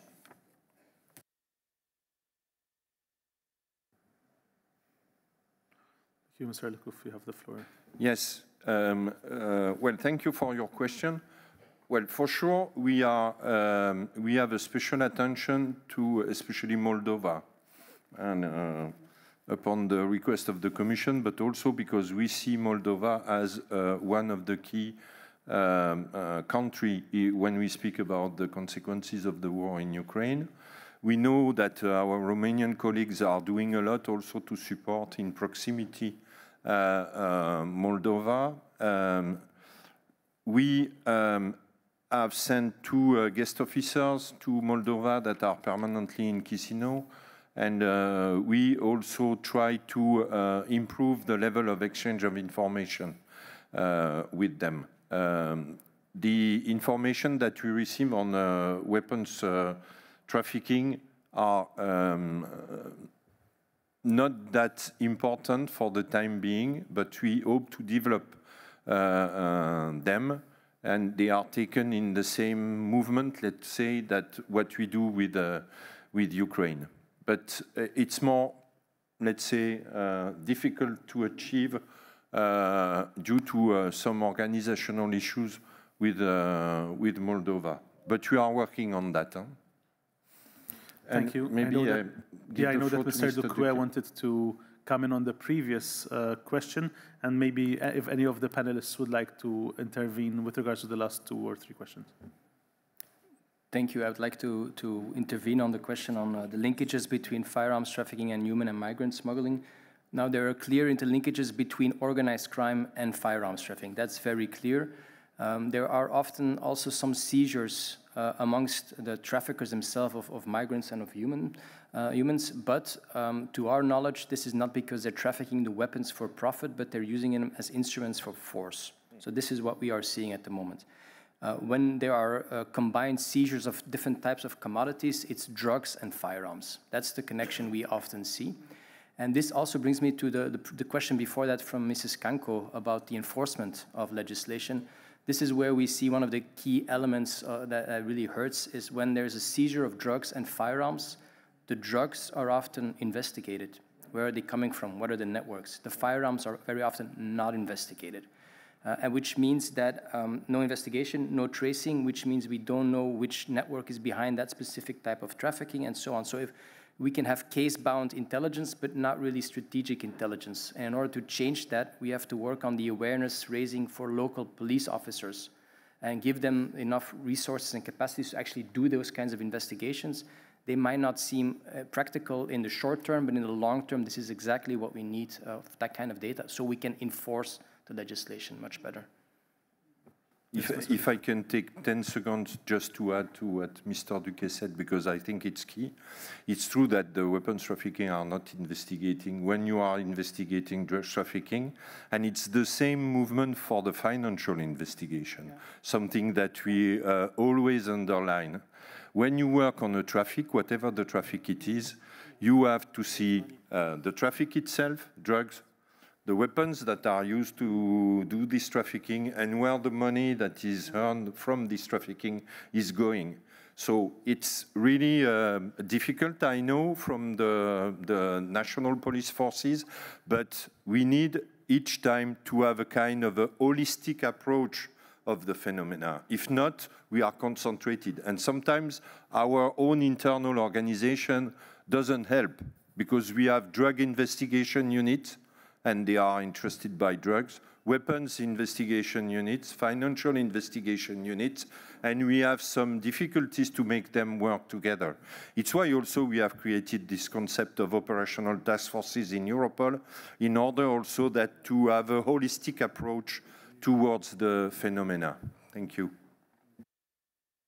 Just briefly to come back to Ukraine and Moldova, the 2 thematics we are discussing this afternoon, actually the 2 thematics we focused on immediately after the Russian aggression on Ukraine. It was firearms and trafficking of human beings, which were seen immediately as the two immediate and most important threats. In terms of the support to Moldova, under the leadership of Commissioner Johansson, who just entered the room, we set up the so-called security hub. And the first thematic discussion within this hub was actually on firearms. And we immediately got a positive response by Moldova on the nomination of this focal point on firearms. Same on the Ukraine side. Same on both Moldova and Ukraine. We managed to get them to actually develop a register, a national register for all firearms. But those registers are not yet connected to Europol. This will come, and this we want to happen, but we're still supporting those two countries to ensure, first and foremost, that there is a comprehensive, the best possible and most comprehensive possible amount of data, of quality data in these registries before we actually formally connect those to our own systems. Thank you. We will now move to our last person who has requested to speak, who is from the Slovenian Parliament, Mr. Miroslav Gregoric. Thank you. I have a question to Mr. Lecouf. It was mentioned during this presentation that Ukraine shared a database with 440 lost and stolen arms. I'm concerned not, well, as well for the small arms, but I'm concerned for the man-portable missiles against aircraft and against other object tanks, for instance. And also, I'm very much concerned about suicide drones. So my question is, does this database of 440 stolen and missing weapons, of which only 2.4% were seized, does this contain also this suicide drone and man-portable missiles? And the last question, unrelated to this, is there some action or some program inside the Europol to track homemade explosives? Thank you. So thank you for your question. Well, on the, what is important to understand is our partner in Ukraine are the law enforcement agencies, especially the National Police of Ukraine. So for what you are talking about, that is to say manpads, as it's called, it's much more, it's rely much on the military side on one side and on the intelligence services on the other side. So it's not an information that is in the police databases, and they are sharing with us their police data, their law enforcement data. So we don't have information on that are included in the information that they send to us. Nevertheless, if we heard something about that, for sure, as we are conscious that this can be a high-level threat, especially for terrorist action, and we will act upon this if we have any information on that. To answer your last question on homemade explosives, it's part of the mandate of our analysis project on weapons and explosives. So yes, we are monitoring also this, including the recipes to manufacture these explosives. And I was referring previously about this manual to print 3D weapons. We had also terrorist identification task force where we have targeted all that is online, that is the recipes to manufacture homemade explosives also. So it's part of our job. Thank you very much, and that concludes the speaker list. I will now pass the floor back to Mr. Metsu to conclude this debate. Thank you, JPSG delegates, Mr. Onidi. Thank you, Mr. Lecouf, Mr. Duquet. I think all answers were given. Unfortunately, we don't have the time for a proper break. If you do need a coffee or some extra water, please feel free to go to the coffee corner. I would like to invite Commissioner Johansson already to come to the stage, and Ms. Schmidt, who enters now. She's also very welcome to join the panel. Mr. Lecouf is already there. But again, Mr. Onidi, Mr. Duquet, thank you so much for your attendance. Thank you. So, dear colleagues, we now move on to our next agenda item, which will see the keynote speech by Commissioner Ylva Johansson, Home Affairs Commissioner. So, Commissioner, you have the floor for 15 minutes. At the same time, we'll have the change in the panel.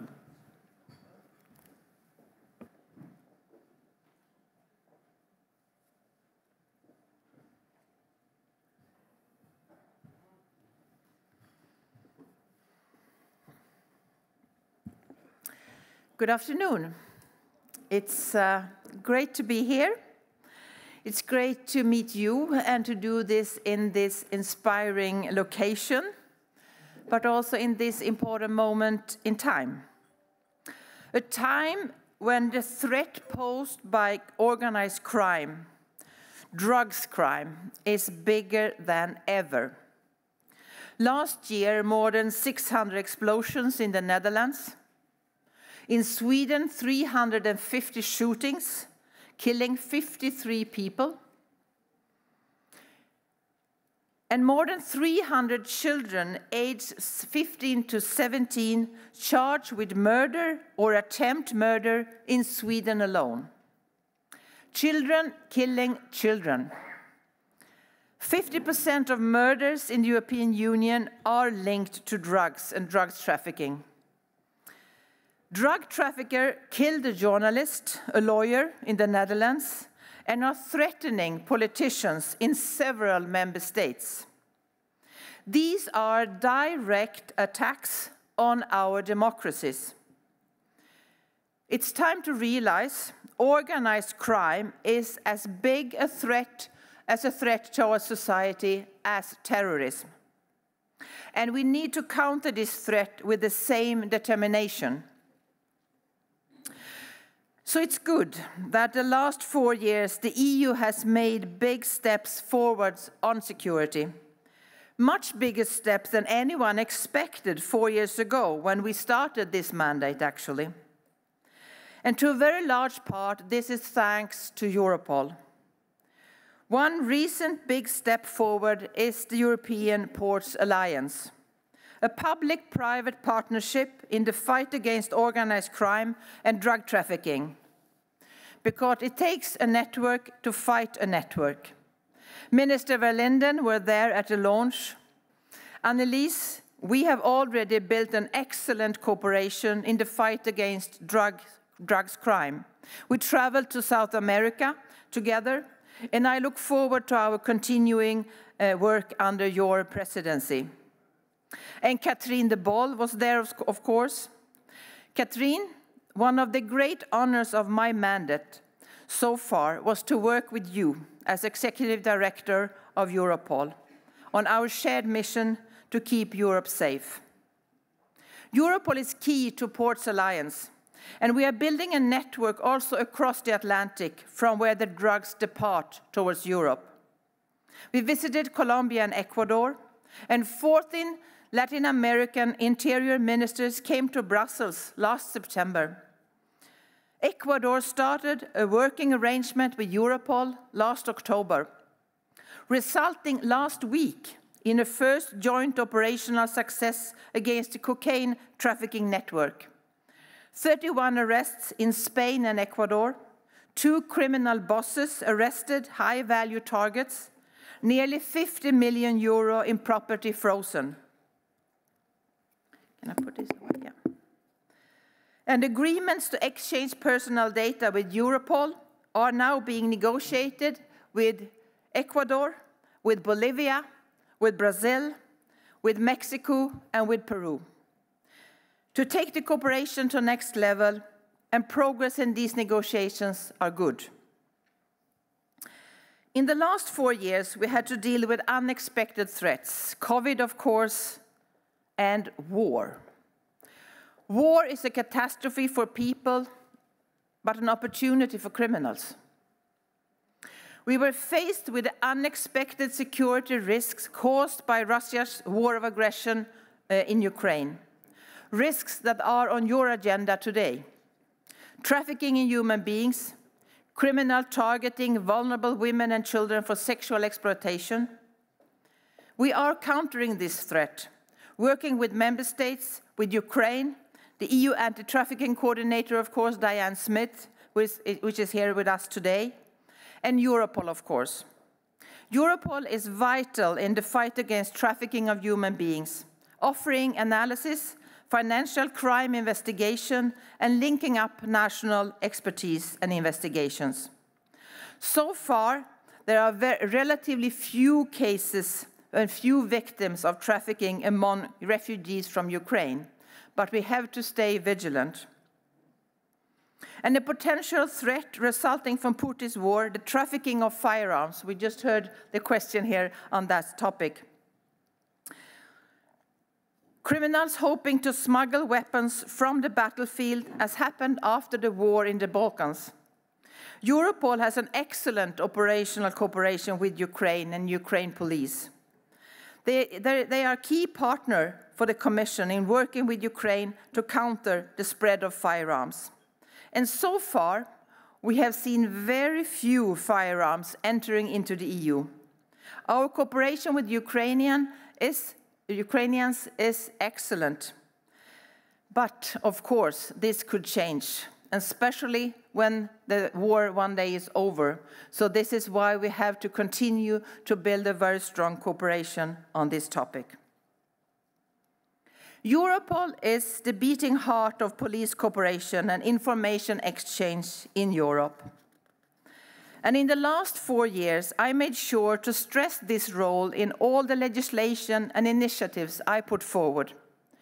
For example, plugging Europol into the PRUM network for police information exchange, which was voted into law just 2 weeks ago by the European Parliament. And that will allow for faster, more efficient, and more kinds of police data checks. But our biggest step forward for Europol is the adoption of the new mandate that I proposed, allowing Europol to meet the new challenges of our time and better support member states' police, confirming Europol is allowed to process big data, with a reinforced data protection framework as well as stronger oversight, crucial for today's criminal investigations. Like the arrest of a Croatian narco boss last October in Istanbul. The arrest of this high-value target followed an investigation into large-scale cocaine trafficking. An investigation supported by Europol with information exchange, analytical support, and operational support.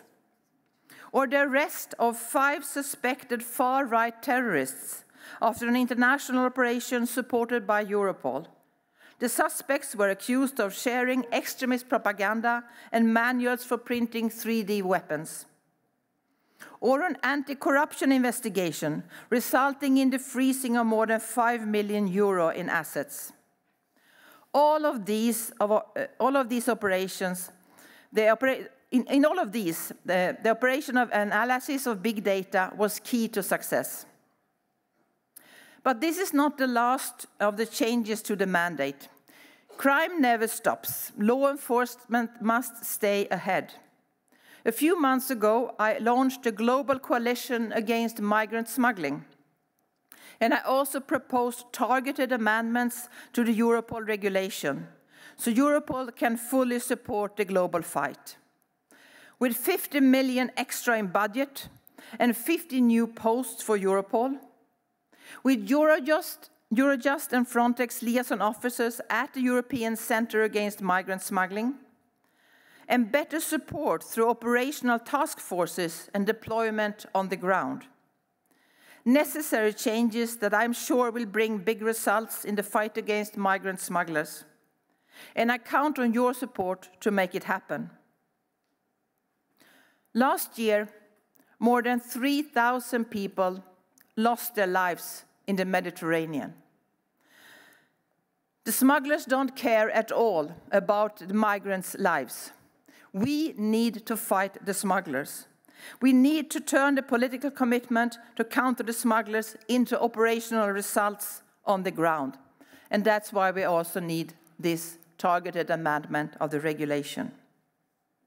We also need Europol to face new challenges, future challenges. The malicious use of artificial intelligence. It's clear generative AI can do amazing things. Write convincing texts in seconds, create realistic photos in an instant, and now even videos. Last week, we saw the launch of Sora. Maybe you've seen it. A text-to-video AI model. All you need to do is to write a few sentences, and out comes a video. People on a market in Lagos, in Nigeria, waves breaking on the cliffs in the golden light of the setting sun. There is nothing to suggest it's not real. AI can be a real benefit to humanity, can bring great progress in medicine and science. We are really only in the beginning of this revolution. But unfortunately, right from the start, people are also looking for opportunities to corrupt AI, to abuse it for malicious and criminal purposes. Last December, Germany uncovered a Russian disinformation campaign. 50,000 fake accounts spewing out 1 million messages against the government. That would be so much easier with AI. And we already see AI being used to commit fraud and even to create child sexual abuse material. Last year, the Internet Watch Foundation found 3,000 images of child sexual abuse created by AI in 1 month alone. Of these, more than 500 were the worst kinds, rapes and torture of small children. Deep fake is not the right word, because the rapes are real. The AI is trained on existing pictures and videos of real rapes of real small children to create new pictures and new videos of rapes. This is not ChatGPT, this is Rape GPT. There is a danger that police will be flooded with pictures of fake children and unable to rescue the real children, because the pictures are already so real. And this is only the beginning. We need to stop the criminal use of AI from spiraling out of control. Europol's Innovation Lab organized workshops last year to explore criminal use of AI and how AI can benefit law enforcement. The new AI Act makes it possible for law enforcement to develop AI to counter terrorism and organized crime and identify victims. We will need AI to fight AI. And its new mandate allows Europol to develop and test artificial intelligence for law enforcement. New horizons for law enforcement also means new horizons for you. As elected politicians, you will also be confronted with the impact of disinformation by artificial intelligence. It's only a matter of time. And as members of this group, you will be part of the debate on how to counter criminal AI, a debate that is just only beginning. I wish you the best in helping to shape this debate, a debate that will be extremely important for the safety of our citizens and of our children. Thank you very much.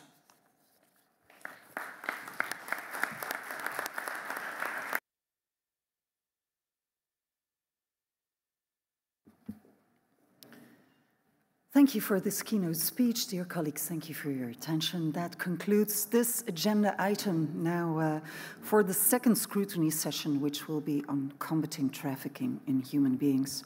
Passing the floor to co-chair, Mr. Engerer. Thank you. And for the second scrutiny session on combating trafficking in human beings, we are now joined by Ms. Diane Schmidt, the EU Anti-Trafficking Coordinator at the Directorate General for Migration and Home Affairs of the European Commission. We also welcome back Mr. Jean-Philippe Lecouf, Deputy Executive Director of Europol in charge of the Operations Directorate. You will both have 10 minutes each for your presentation before we open the floor to questions for the JPSG delegates, who I kindly invite to press the microphone button if they want the floor after the two presentations that we have, so that then we can move on to the questions and answer sessions from your end. So, Ms. Schmidt, I will give you the floor first. You now have the floor for up to 10 minutes. Thank you. Thank you very much, Chair, Commissioner, Minister, dear Catherine de Boll. I'm very pleased to be here. I'm very happy also that you have chosen to have a session on trafficking in human beings.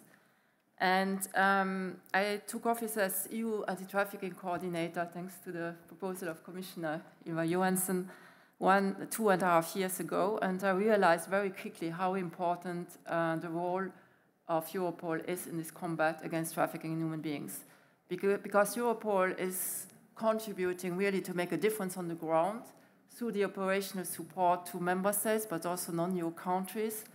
And this helps to identify victims, but also to stop traffickers. This is very concrete, and there are a lot of examples on this. But Europol also helps to, with intelligence, with identifying trends and modus operandi, which is so important also for policymakers and for those who prepare legislation, who give the financial support, or who define the priorities in relation to operational actions in order to take the right decisions.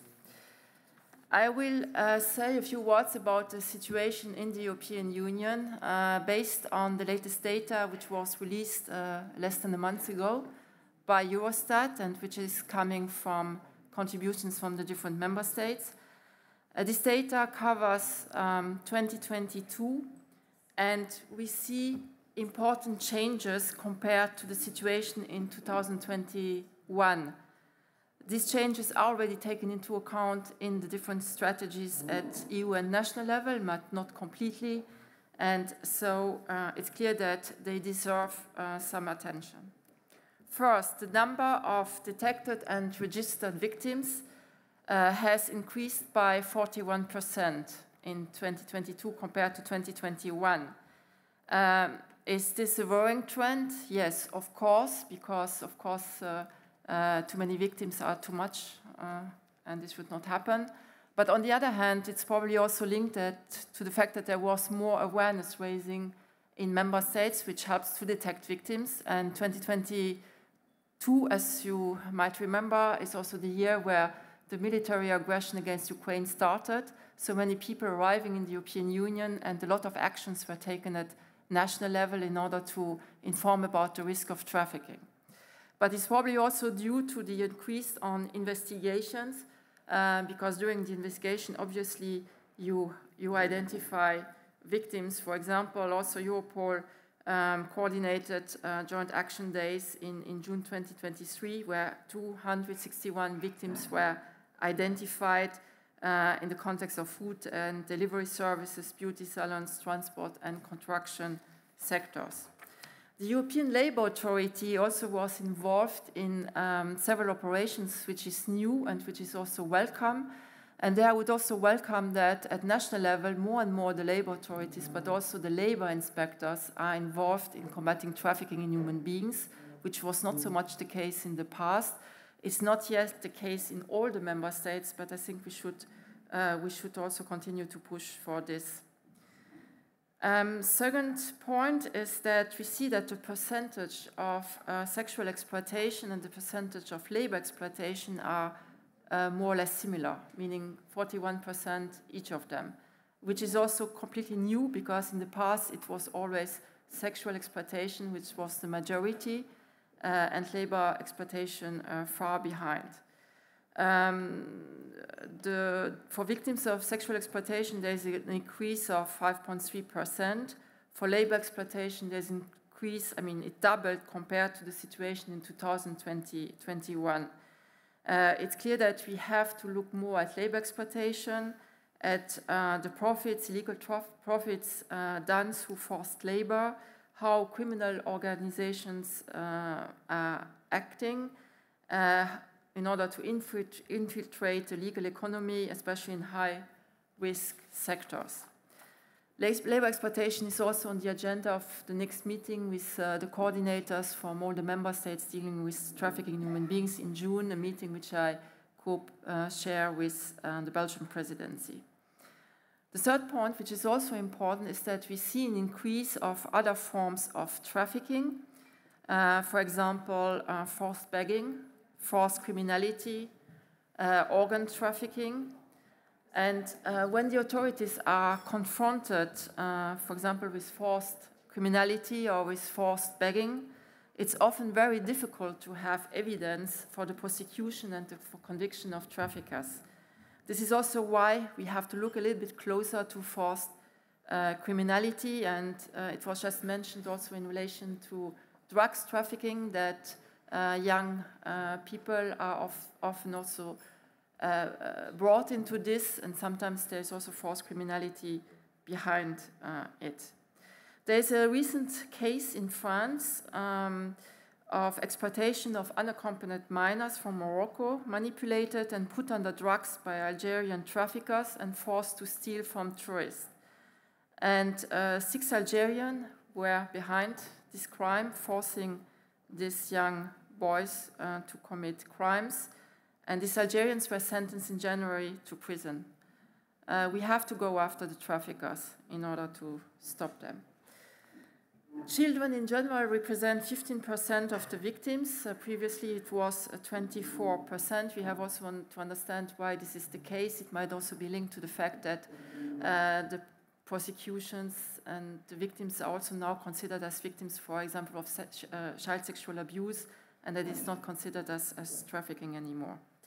As regards the gender perspective, the majority are still women. A word about traffickers and perpetrators. The data on suspects, prosecution and conviction is, as previously, not very good. It's still too low. And even it decreased in 2022 as regards the suspects, which is a decrease of 16.4%. And also there are less people who have been convicted. Which means also that law enforcement and judicial cooperation is very important from the beginning of an investigation. Here, also the role of Europol and of Eurojust is extremely important. I noticed during different visits to member states that sometimes the authorities are not aware about the support they can get from the agencies.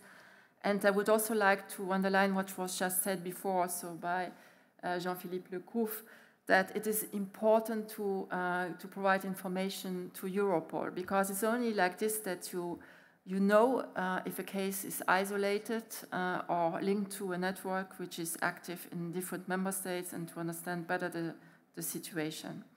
Together also with Eurojust, we have put into place a focus group of specialized prosecutors dealing with trafficking in human beings, in order to reinforce also the cooperation between the prosecutors.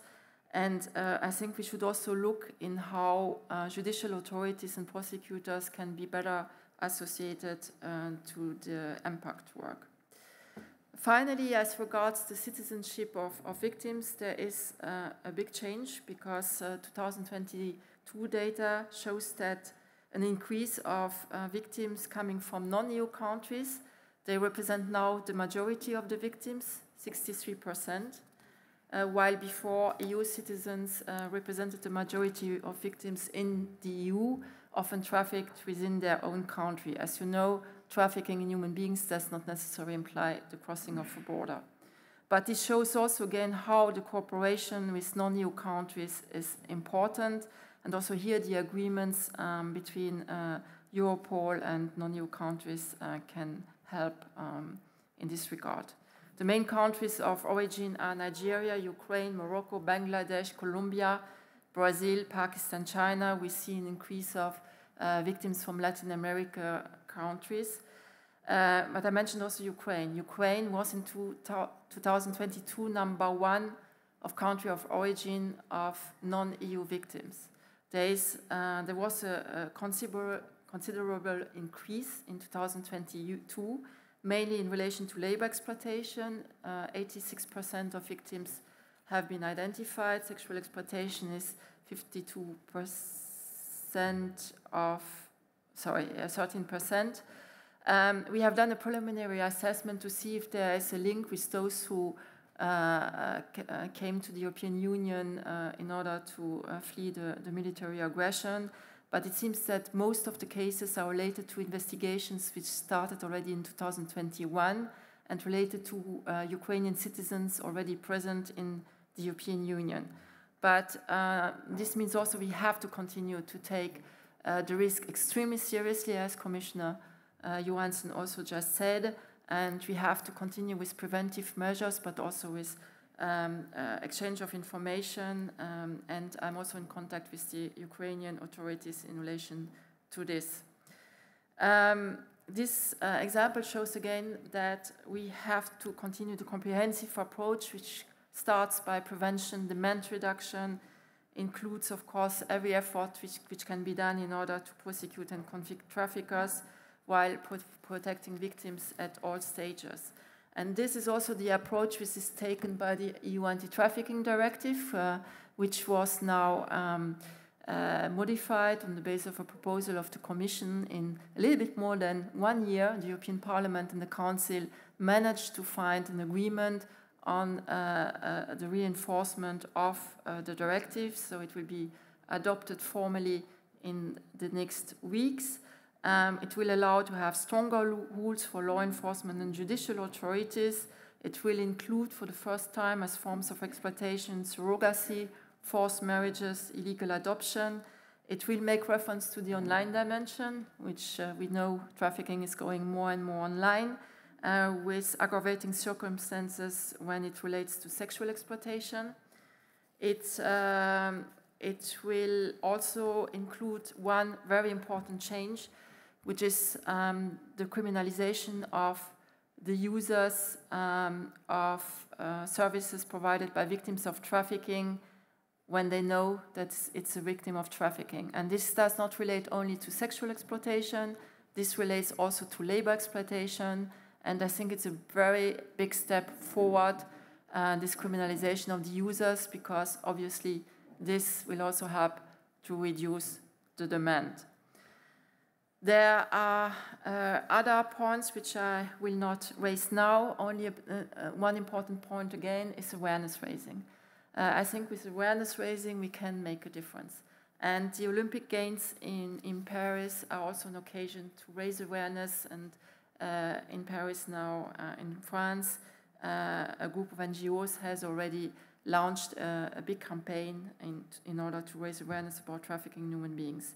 We have also to work more closely with the private sector, online companies, but also high-risk sectors.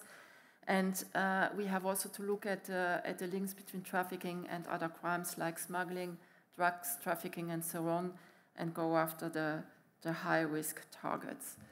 The Commissioner mentioned also the new regulation, and I will stop here, to reinforce the European Centre Against Migrant Smuggling at Europol. This center is also dealing with trafficking, and we should not forget this. Reinforcing the center would also reinforce our actions against trafficking in human beings. Thank you very much for your attention.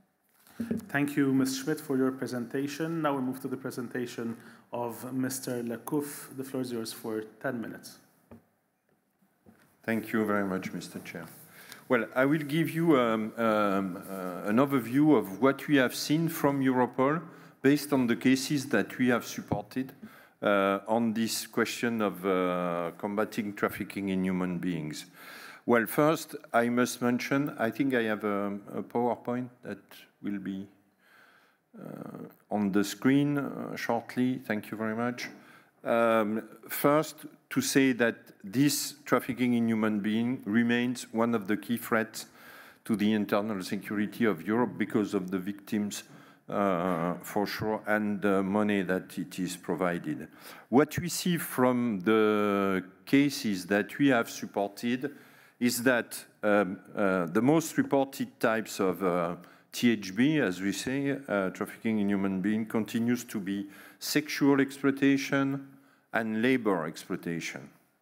And we anticipate that this will continue in the future. However, other types of exploitation are also relevant, for instance, forced begging and forced criminality. Most EU victims of THB that we have seen in the cases we are supporting are in the EU, are originated from the EU. But we see an increase of non-European victims, particularly from Latin America and Asian countries. And it shows that we have some intelligence gap. For example, with African countries, we don't support investigation, as we know that some, for example, Nigerian criminal networks are active in, for example, sexual exploitation. But we don't see that in the case that we are supporting. It means that we have an intelligence gap somewhere. It is more frequent for criminal networks to hide their activities behind alleged business agreement that they convince the victim to enter into. This creates the appearance of a kind of a legitimacy of this relation. More and more, also the digital domain, and I will come back to that, plays an integral part in the trafficking in human beings. Traffickers use online environment for recruitment, advertisement of services, and to transfer their criminal profit. This provides anonymity to the traffickers and the exploiters and help them to evade attention. You can see on the next slide precisely the breakdown of the reported form of THB in the cases that we have supported in Europol in 2023. Let me now give you an example of a successful operation that highlights some of the trends that I just mentioned. This is the OTF called Lotus. It focused on Chinese criminal networks sexually exploiting Chinese nationals in the EU. More specifically, it led to the dismantlement of an international sex trafficking ring that held hundreds of Chinese women trapped in debt bondage across Europe. It is the biggest hit to date against Chinese human trafficking in Europe. The criminal networks had set up a prostitution ring by luring victims to Europe by the promise of a legitimate job. They used popular messaging apps in China to lure their victim and would then smuggle them to Europe using forged EU ID documents or falsified residence permits. Once in Europe, the victims were held in bondage and forced to work as prostitutes to pay off debts. The investigation was initiated by the Belgian authorities in 2020 after the murders of one of these women. After that, the most affected countries established an OTF in 2021, and in 2022 and 2023, successful action days resulted in the arrest of 38 suspects, the identification of numerous victims, the seizure of over 2 million euros, and the seizure of nearly 300 mobile phones. Following the action day, the activity on the online platform used by the traffickers crashed significantly. This OTF and the investigation continues to produce intelligence. Just an example to show you this. In terms of trends, this OTF also has shown that first, the victims are recruited on Chinese-speaking instant messaging and social media platforms. To transport the victims to the EU, the criminal networks often rely on travel agencies based in China, arranging the air travel and the issuing of tourist or working visa needed to enter the EU. The criminal networks also provide counterfeited passports and visa of high quality that victims use to travel in the EU. Criminal networks provide victims with fraudulent documents in order to apply for a residence permit, and Chinese THB criminal networks maintain a physical and psychological control over their victims while avoiding the use of violence. Criminals take advantage of victims' economical needs and manipulate them into accepting seemingly advantageous long-term business arrangements. The digital environment is present at every stage of the process for the recruitment, from the recruitment to the exploitation. Another operational example I want to highlight is the Operation Mobile, or Mobile. This THB case related to forced begging, forced marriage, and forced criminality. This investigation carried out by Serbia, Austria, France, and Germany, with the Europol support, looked into a family-based criminal network trafficking minors and young women. The criminal networks from Serbia trafficked their biological children as well as children or young women with whom they had family ties. The victims were minors between the age of 5 to 17, as well as young women. Sorry. The suspects had allegedly forced the minors to beg and to commit crimes in Serbia, Austria, France, and Germany. Investigative leads indicate that the suspects also sold victims to other perpetrators located outside Serbia. A coordinated operation took place in Serbia and led to the arrest of 5 suspects, the identification of 8 victims, and the seizure of, among other things, cash. Europol supported the operational activities, facilitated the exchange of information, and provided analytical support to this case. On the action day, Europol deployed experts to Serbia to cross-check operational information in real time and support investigators on the ground. The law enforcement community continues to face a number of challenges we are looking to identify and disrupt THB.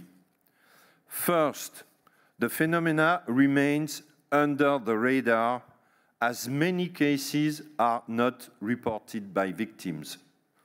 This is particularly true when victims come from outside the EU or when victims are coerced into business agreement.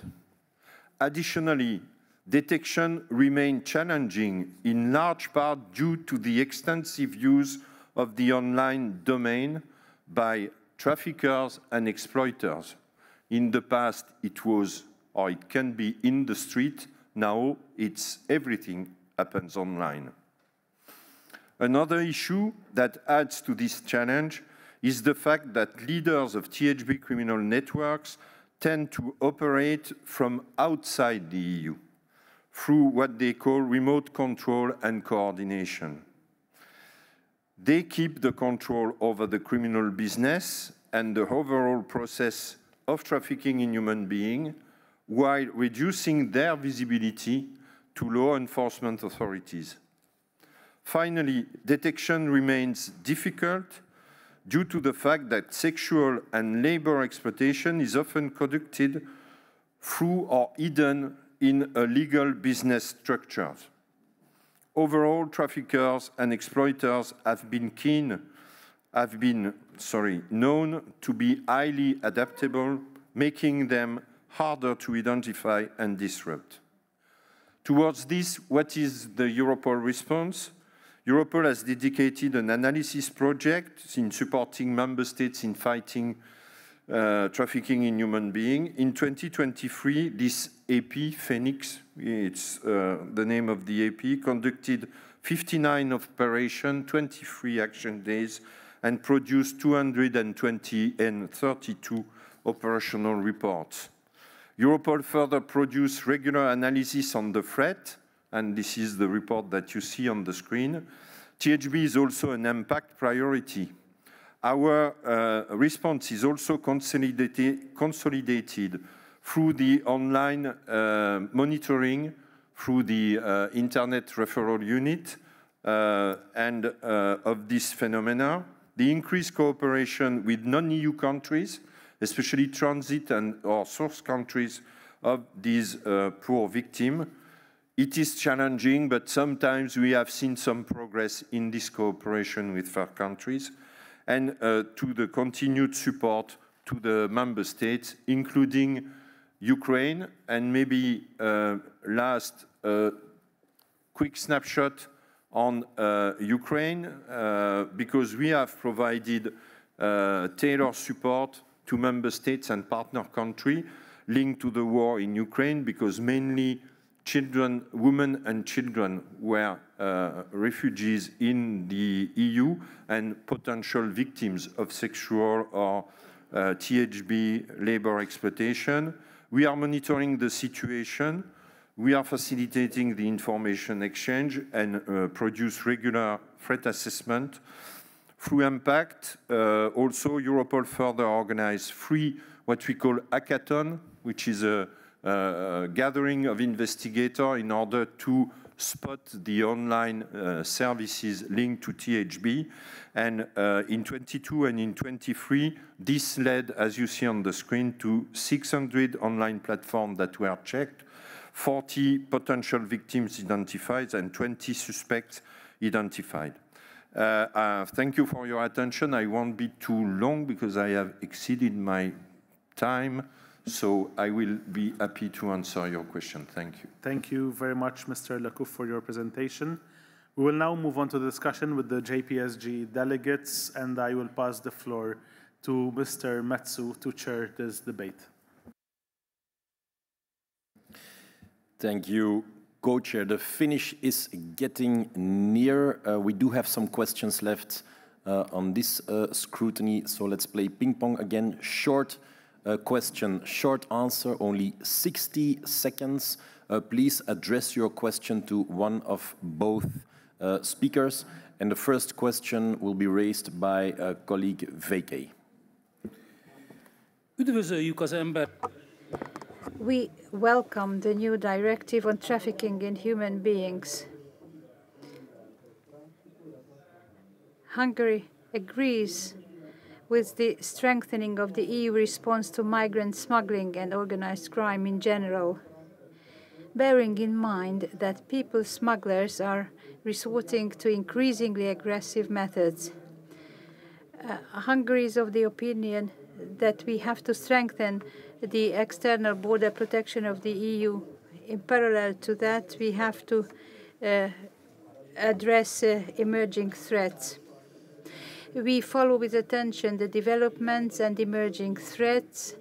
Depending on needs on the ground, we cooperate and coordinate with Europol. My question is the following. How does the European Commission and Europol try to fight against the new forms of human trafficking, like forced marriage, illegal adoption, and surrogacy? Thank you very much.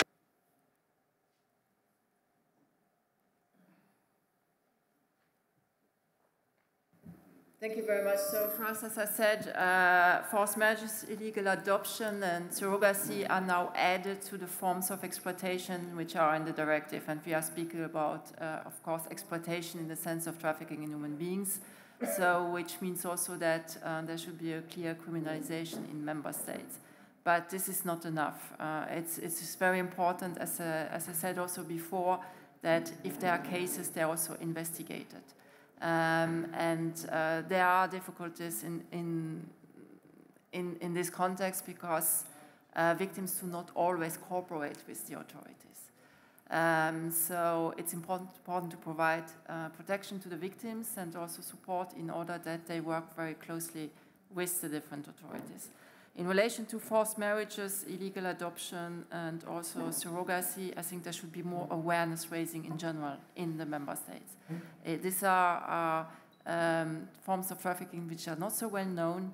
It's important to raise awareness that this is something which exists also in the European Union and that people are aware that they can have sanctions if they engage in it, and also that potential victims are aware that they can fall into the hands of traffickers.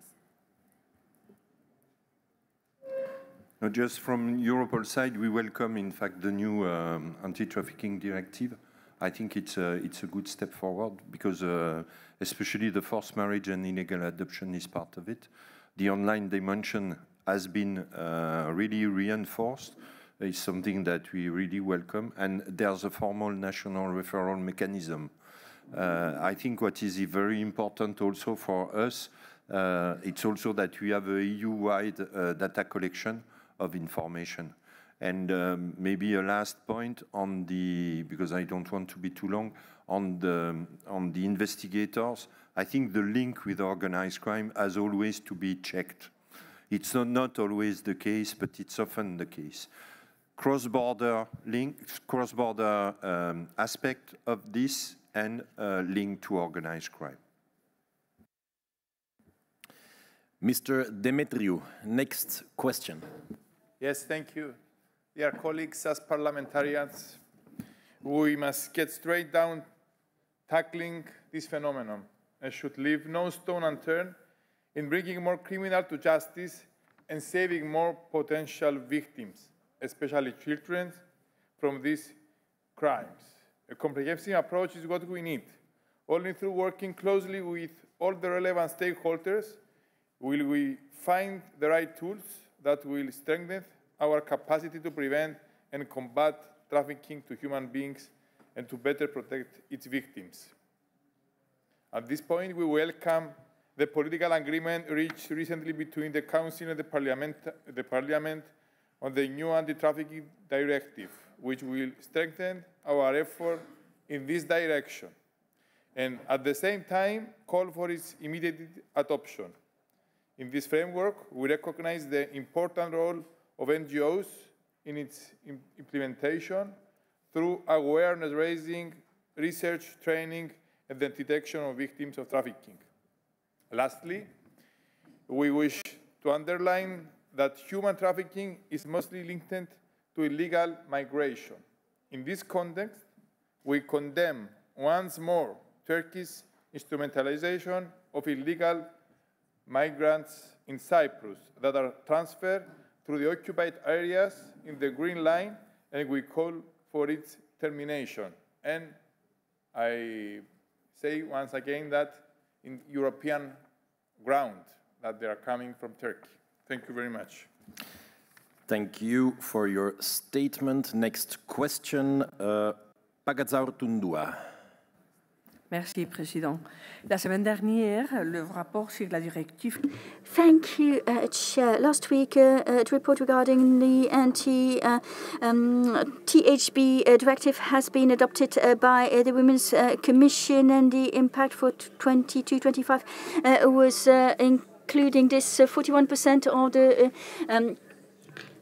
sexual exploitation victims manage to escape of their own devices and then contact the police forces afterwards.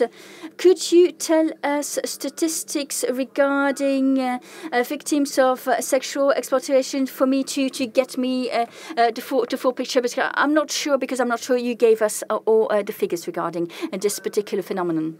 As I was saying earlier, sexual exploitation is on the increased by 5.3% in 2023 against 2021.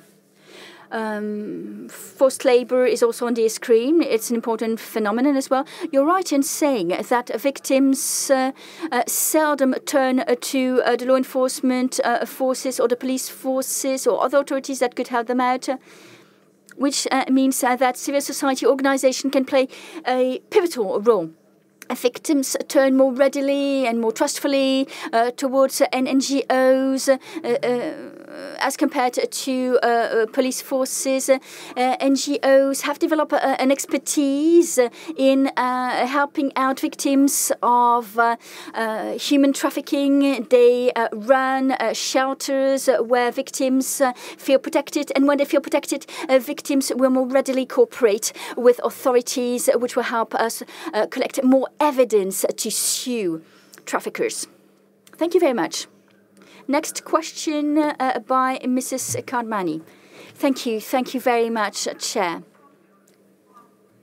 The Commission has just tabled a new draft directive with the aim of strengthening the fight against human trafficking, organ trafficking, sham marriages, forced adoption, fight against illegal migration. This is on the radar.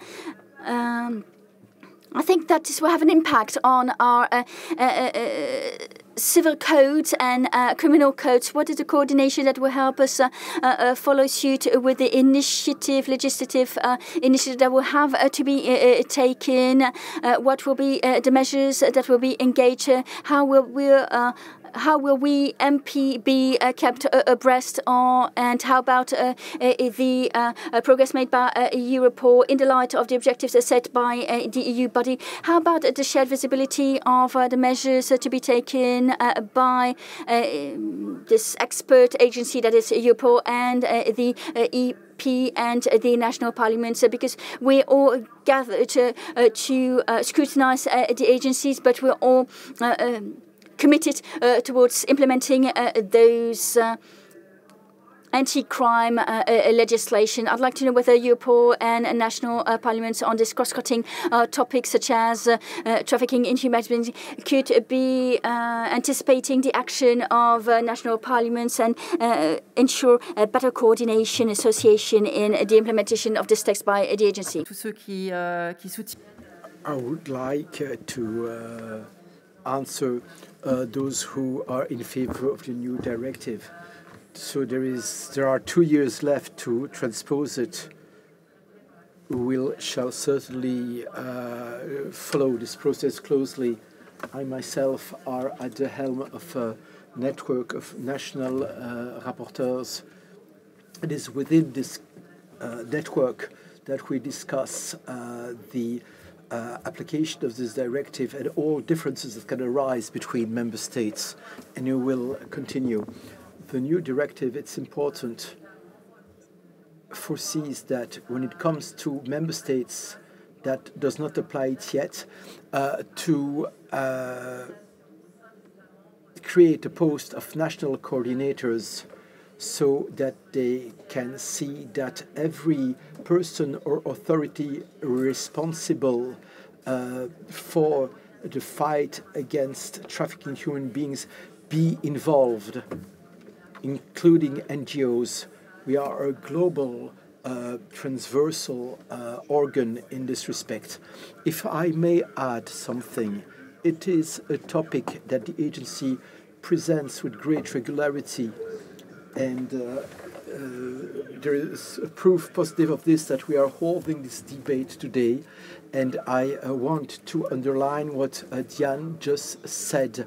Our cooperation with the Commission, there are coordinators like she is on all topics.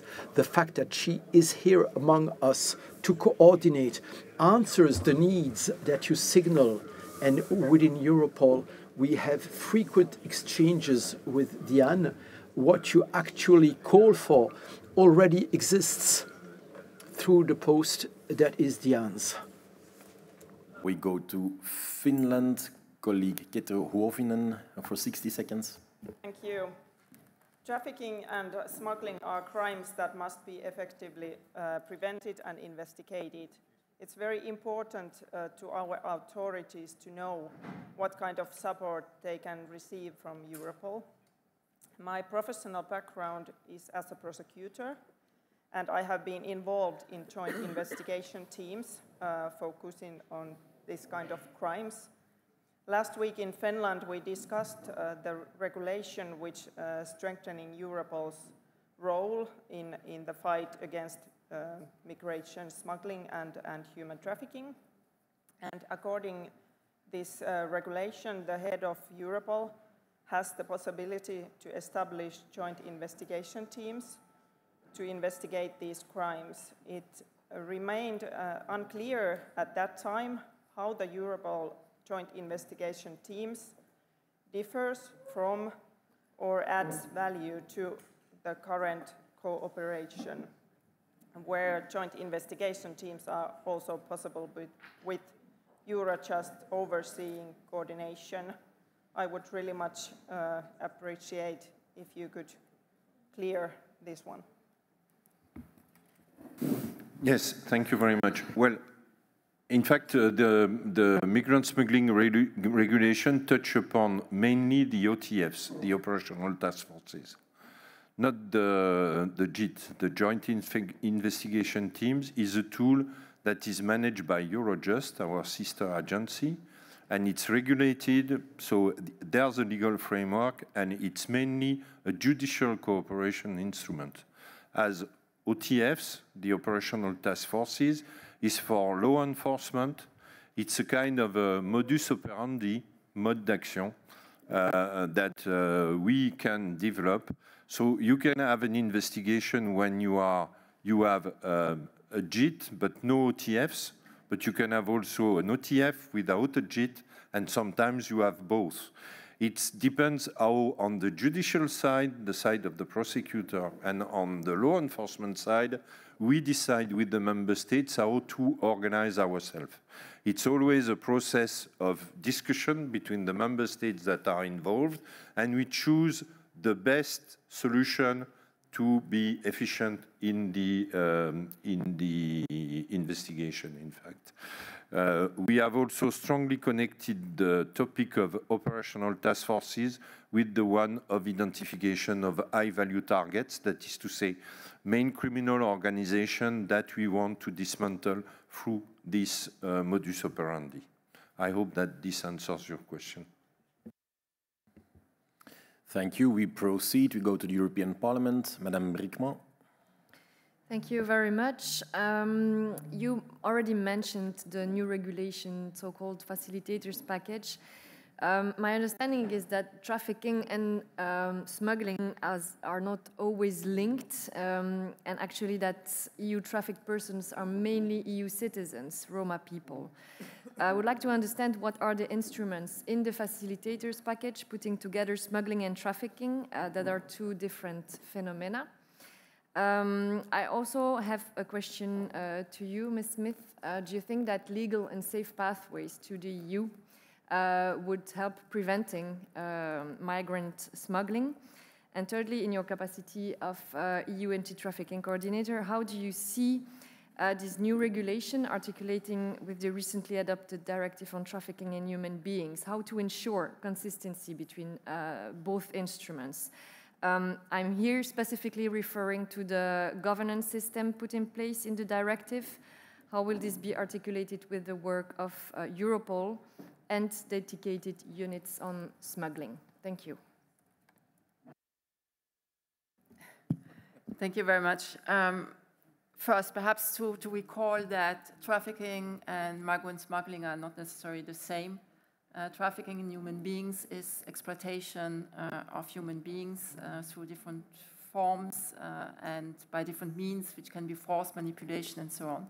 You have victims and you have traffickers. It does not necessarily include the crossing of a border.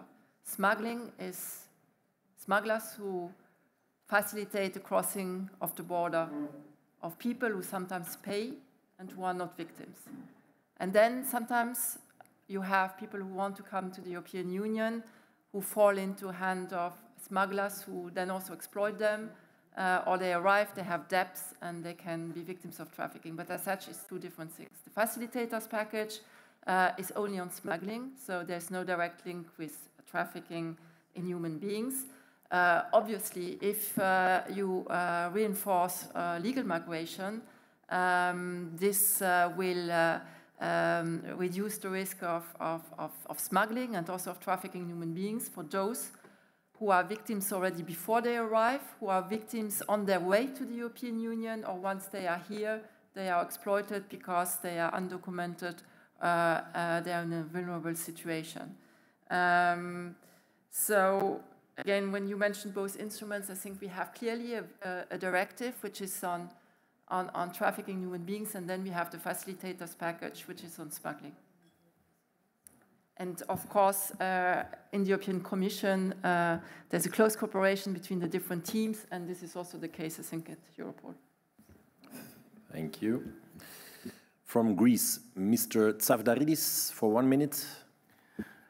Illegal migrant traffickers gain huge economic benefits from exploiting people and putting their lives at risk. Through the increased exchange of information, coordinated operational actions, and cooperation with third countries, we want to ensure that traffickers have no room for action. As a frontline member state, Greece has extensive and first-hand experience of what it means to be on the receiving end of enormous migratory pressure. Therefore, it is not surprising that we pay special attention to the effective prevention and management of migration flows and the protection of our borders, which are also European borders. In that respect, it should be clear that the fight against illegal migration has been and remains an EU challenge that requires coordinated European solutions. The new Pact of Migration and Asylum may not be perfect, but it is necessary. From our side, we welcome the political agreement reached between the European Parliament and the Council regarding the Commission's legislative proposals. In view of the new European migration policy, I would like to ask the following questions. How will Europol's role be strengthened, especially at the external borders of the EU, as well as its cooperation with Frontex? How will Europol's operational cooperation with partner countries be strengthened, having as an ultimate goal an effective response to cases of human trafficking? Mr. Lecouf, je pense, 1 minute, please. Yes. Well, thank you for your question. Well, the cooperation with Frontex is certainly key. If we want to fight against migrant smuggling and smugglers, we need also to have the possibility to deploy our action and to have some intelligence about what is happening beyond the external border of the EU. I mean, if they are, when they are in Greece, it's rather too late for us to investigate. We can investigate on secondary movements. And it's where we have a problem, because it's very difficult to cooperate with the countries, the third countries that are beyond the external border of the EU, to get information on the smugglers, on the smuggling networks, and to be able to convince them to cooperate with us to fight these smuggling networks. So it's something that we try to improve, and it's through the proposal of the Commission that I think that linked to the exchange of information, that we can maybe improve on that. And we have also to align all our, let's say, actions at the EU level and at national level towards these countries, to raise to them that these questions of smuggling, smugglers, is an important question for the EU, and that some of the help that we provide can be conditioned to a good cooperation on this level. But it's not only for Europol. This is a more broader policy that we have to have at the EU level. Thank you. Thank you. We go to Italy for 60 seconds, colleague Nicoletta Spergatti. Grazie. Thank you. Migration flows are insidious as they promote human trafficking. For human smugglers, this is quite profitable as they are usually not captured. Moreover, the impossibility to offer a decent life to all those that enter the first entry country create further problems. There are cascading consequences on our societies, especially in our away from the city centres where it's difficult and people lose faith in national and European institutions. The Italian government intervened immediately to combat illegal migration. At the same time, it launched an ambitious cooperation project with African countries. This is called Mattei Plan. In this country, we will foster the economic and social development, and this will allow us to stem migratory influx on the Mediterranean. 6 November last year, as part of the relationships with our third countries, the Italian government signed a protocol to strengthen the cooperation on migration. The law will be ratified and has been ratified last week in the Italian Parliament. The Italian government cannot act alone or in isolation, as this is a very complex phenomenon and it cannot be tackled by countries of first arrivals alone. It is therefore urgent to act at a European level using synergies with Europol, Eurojust and Frontex, each with their own competence. Question: how do you think that the new European regulation may contribute on an operational level to law enforcement activities against human trafficking? Thank you.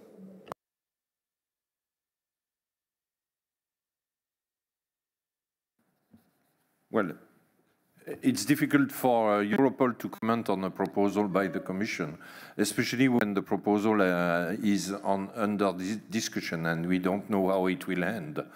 But for sure, what we see as an opportunity is that, again, when I was saying what I was saying before about the sharing of information, of timely information by all the countries, in order that to find the links. It's the basic of Europol job and the support that we can provide in this framework. So what we would welcome is a regulation, a new regulation that gives us more possibilities to us and to the member states to exchange information in a timely manner, to align also our let's say, discussion with third countries in order to be more efficient in that. But I cannot go further on this because it's not the job of Europol to make the law, it's the job of the co-legislator. So we are waiting and we will see how this proposal will end. Thank you. Okay, thank you. Then from Poland, 60 seconds, Mr. Jarosław Walesa. Thank you very much. Madam Schmidt, can you tell us a little bit more about forced criminality? What kind of cases are we talking about here? What kind of crimes are most prevalent? And are these cases contained within one region, one member state, or are they multi-state issues? Also, Madam Commissioner mentioned something about the targeted amendment for the regulation. Maybe I misheard this, or maybe you can tell us a little bit more about this targeted amendment. Thank you. On the first point, perhaps only some data from 2022, which shows that this is not limited to one region or one country. According to the information we received from member states, there have been 158 victims. And this is in almost all the countries there have been victims. So this is not restricted to one country, but we have to be aware that, that probably not all the victims have been detected. And we have also to be aware that it's very difficult to have evidence in relation to forced criminality. This can be petty crime, this can be in the context of drugs trafficking, This can be people use as mule. This can be fraud. So there are different forms. As regards the regulation, I don't know if you refer to the Europol regulation or to the amendment to the anti-trafficking directive. The amendment of the anti-trafficking directive, I think we gave already some elements of these amendments, including the criminalization of the users, and also it will reinforce data collection, which would allow to have even better data in future in relation to trafficking human beings. Maybe if I can add one thing, well, what we see very often as a forced criminality is the participation in robberies, in house robberies and so on, where youngsters are used often by criminal networks because they escape some judicial measures, especially there are specific let's say, measure when you arrest a minor, and these legal are used by the criminals to force these minors to commit these kind of crimes. But it can be on all domains. But we have seen that a lot in robberies. Thank you. 4 speakers to go before we conclude. We go to Romania. Colleague Badiu.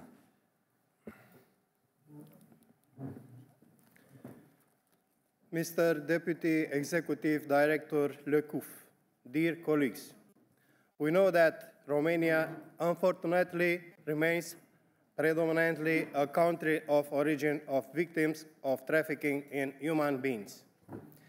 Regarding this issue, I would like to ask Mr. Lecouf to indicate the operational support that Europol is providing to the member states affected by this phenomenon, especially for the countries of origin, as the case of Romania. Thanks. Yes, thank you very much. I must say that, well, Romania is a key contributor in the THB, and maybe it's why we see so many of your fellow countrymen or women that are involved in THB. It's because Romania has developed a lot of investigation with different EU member states. So the cooperation is at a very high level, and it's why, as I was saying previously, we can only describe what we see, and we describe the cases that we are supported. And we are supported a lot of cases with Romania, because the law enforcement agencies in Romania, especially Romanian police, is very cooperative with all the countries that reach to them about this question of THB. So this has to be seen as a good sign of cooperation. And I would like, through you, to thank you, all our Romanian colleagues for this good cooperation. Thank you. And I would like to add my thanks also, because it's not only in the context of law enforcement, but also in general, cooperation with Romania is very, very good. So nice compliments for Romania. Congratulations. We go to Slovenia. Mr. Gregoric, 60 seconds. Thank you very much. I have a question to Mrs. Schmidt and Mr. Lecouf. We were mainly speaking in this session about combating trafficking in human beings. It was mentioned that there is increase of human organ trafficking. And in the several years, maybe in the last 5 years, we have seen several reports on human trafficking. One is from Congressional Research Service of 2021. Then there is UNODC from 2015, 2020. There are also reports from WHO. There is also a report from Interpol. I have 2 questions here. Why we have no report so far from Europol? And second, is Europol cooperating with UNODC, UN Office of Drugs and Crime in Vienna? Are you cooperating with WHO? And are you cooperating in Interpol? And having in mind that like in any corruption, you need to have donor and you need to have recipient. And in this criminal organization is on the donor side and on the recipient side. And I think there is plenty of room to tackle these issues. Thank you. Well, maybe I start on this. Well, first, UNODC, as you know, has a global footprint. It's a global organization. So they are speaking about cases and all their reports about what they have seen. Again, in Europe, we haven't seen a lot of these cases.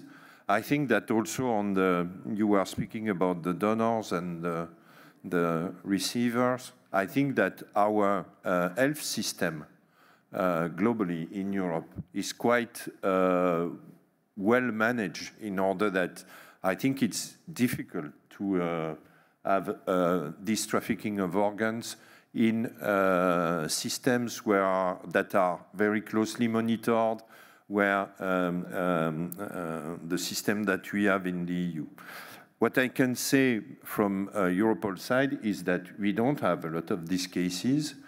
We work for sure with Interpol and with UNODC on a strategic level, but for us, if we don't see cases and if it's not reported by our member states, we dedicate our activities to other areas where our member states need our support. We have limited resources and we need to be involved on something that is useful for our member states.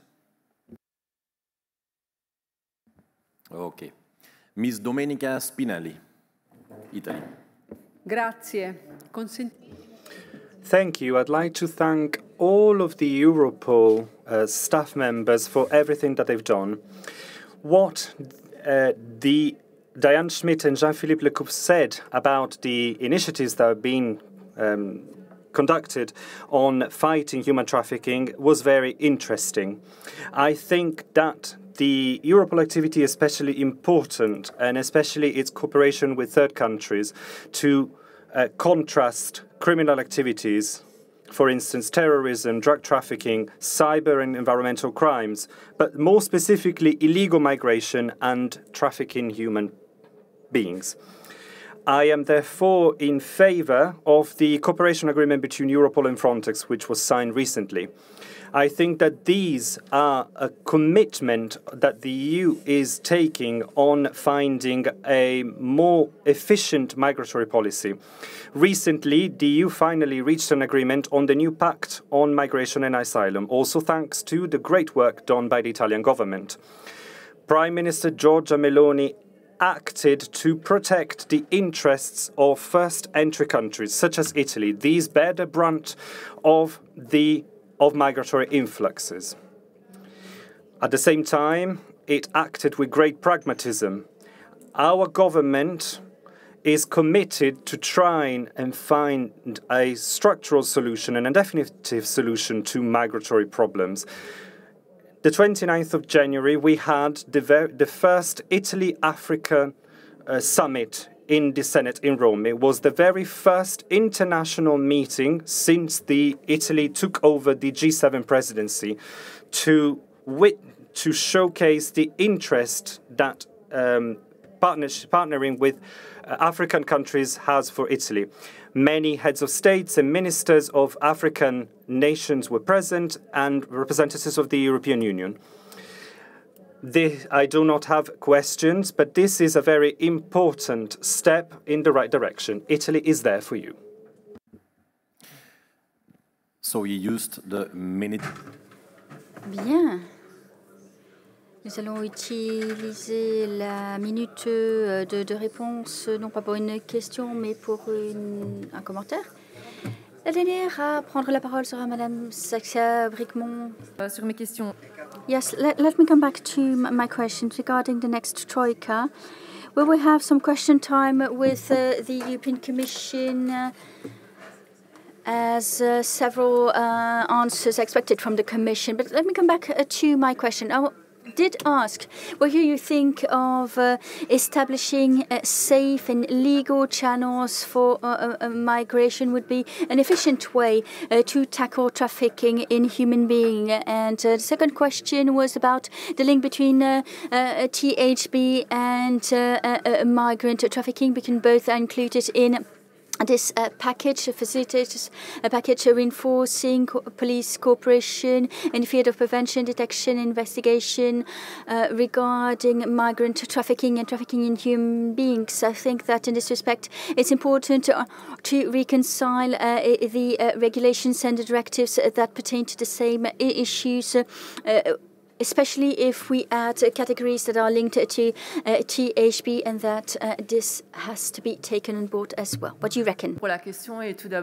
Thank you very much for popping the question. I need to apologize. To me, the facilitators package was the former package linked to smuggling, migrant smuggling, but you are referring to the new regulation, the new proposal aiming at enhancing cooperation, which is already something real with Europol, but something that needs to be enhanced. And that's what we're busy doing when it comes to smuggling and THB as well.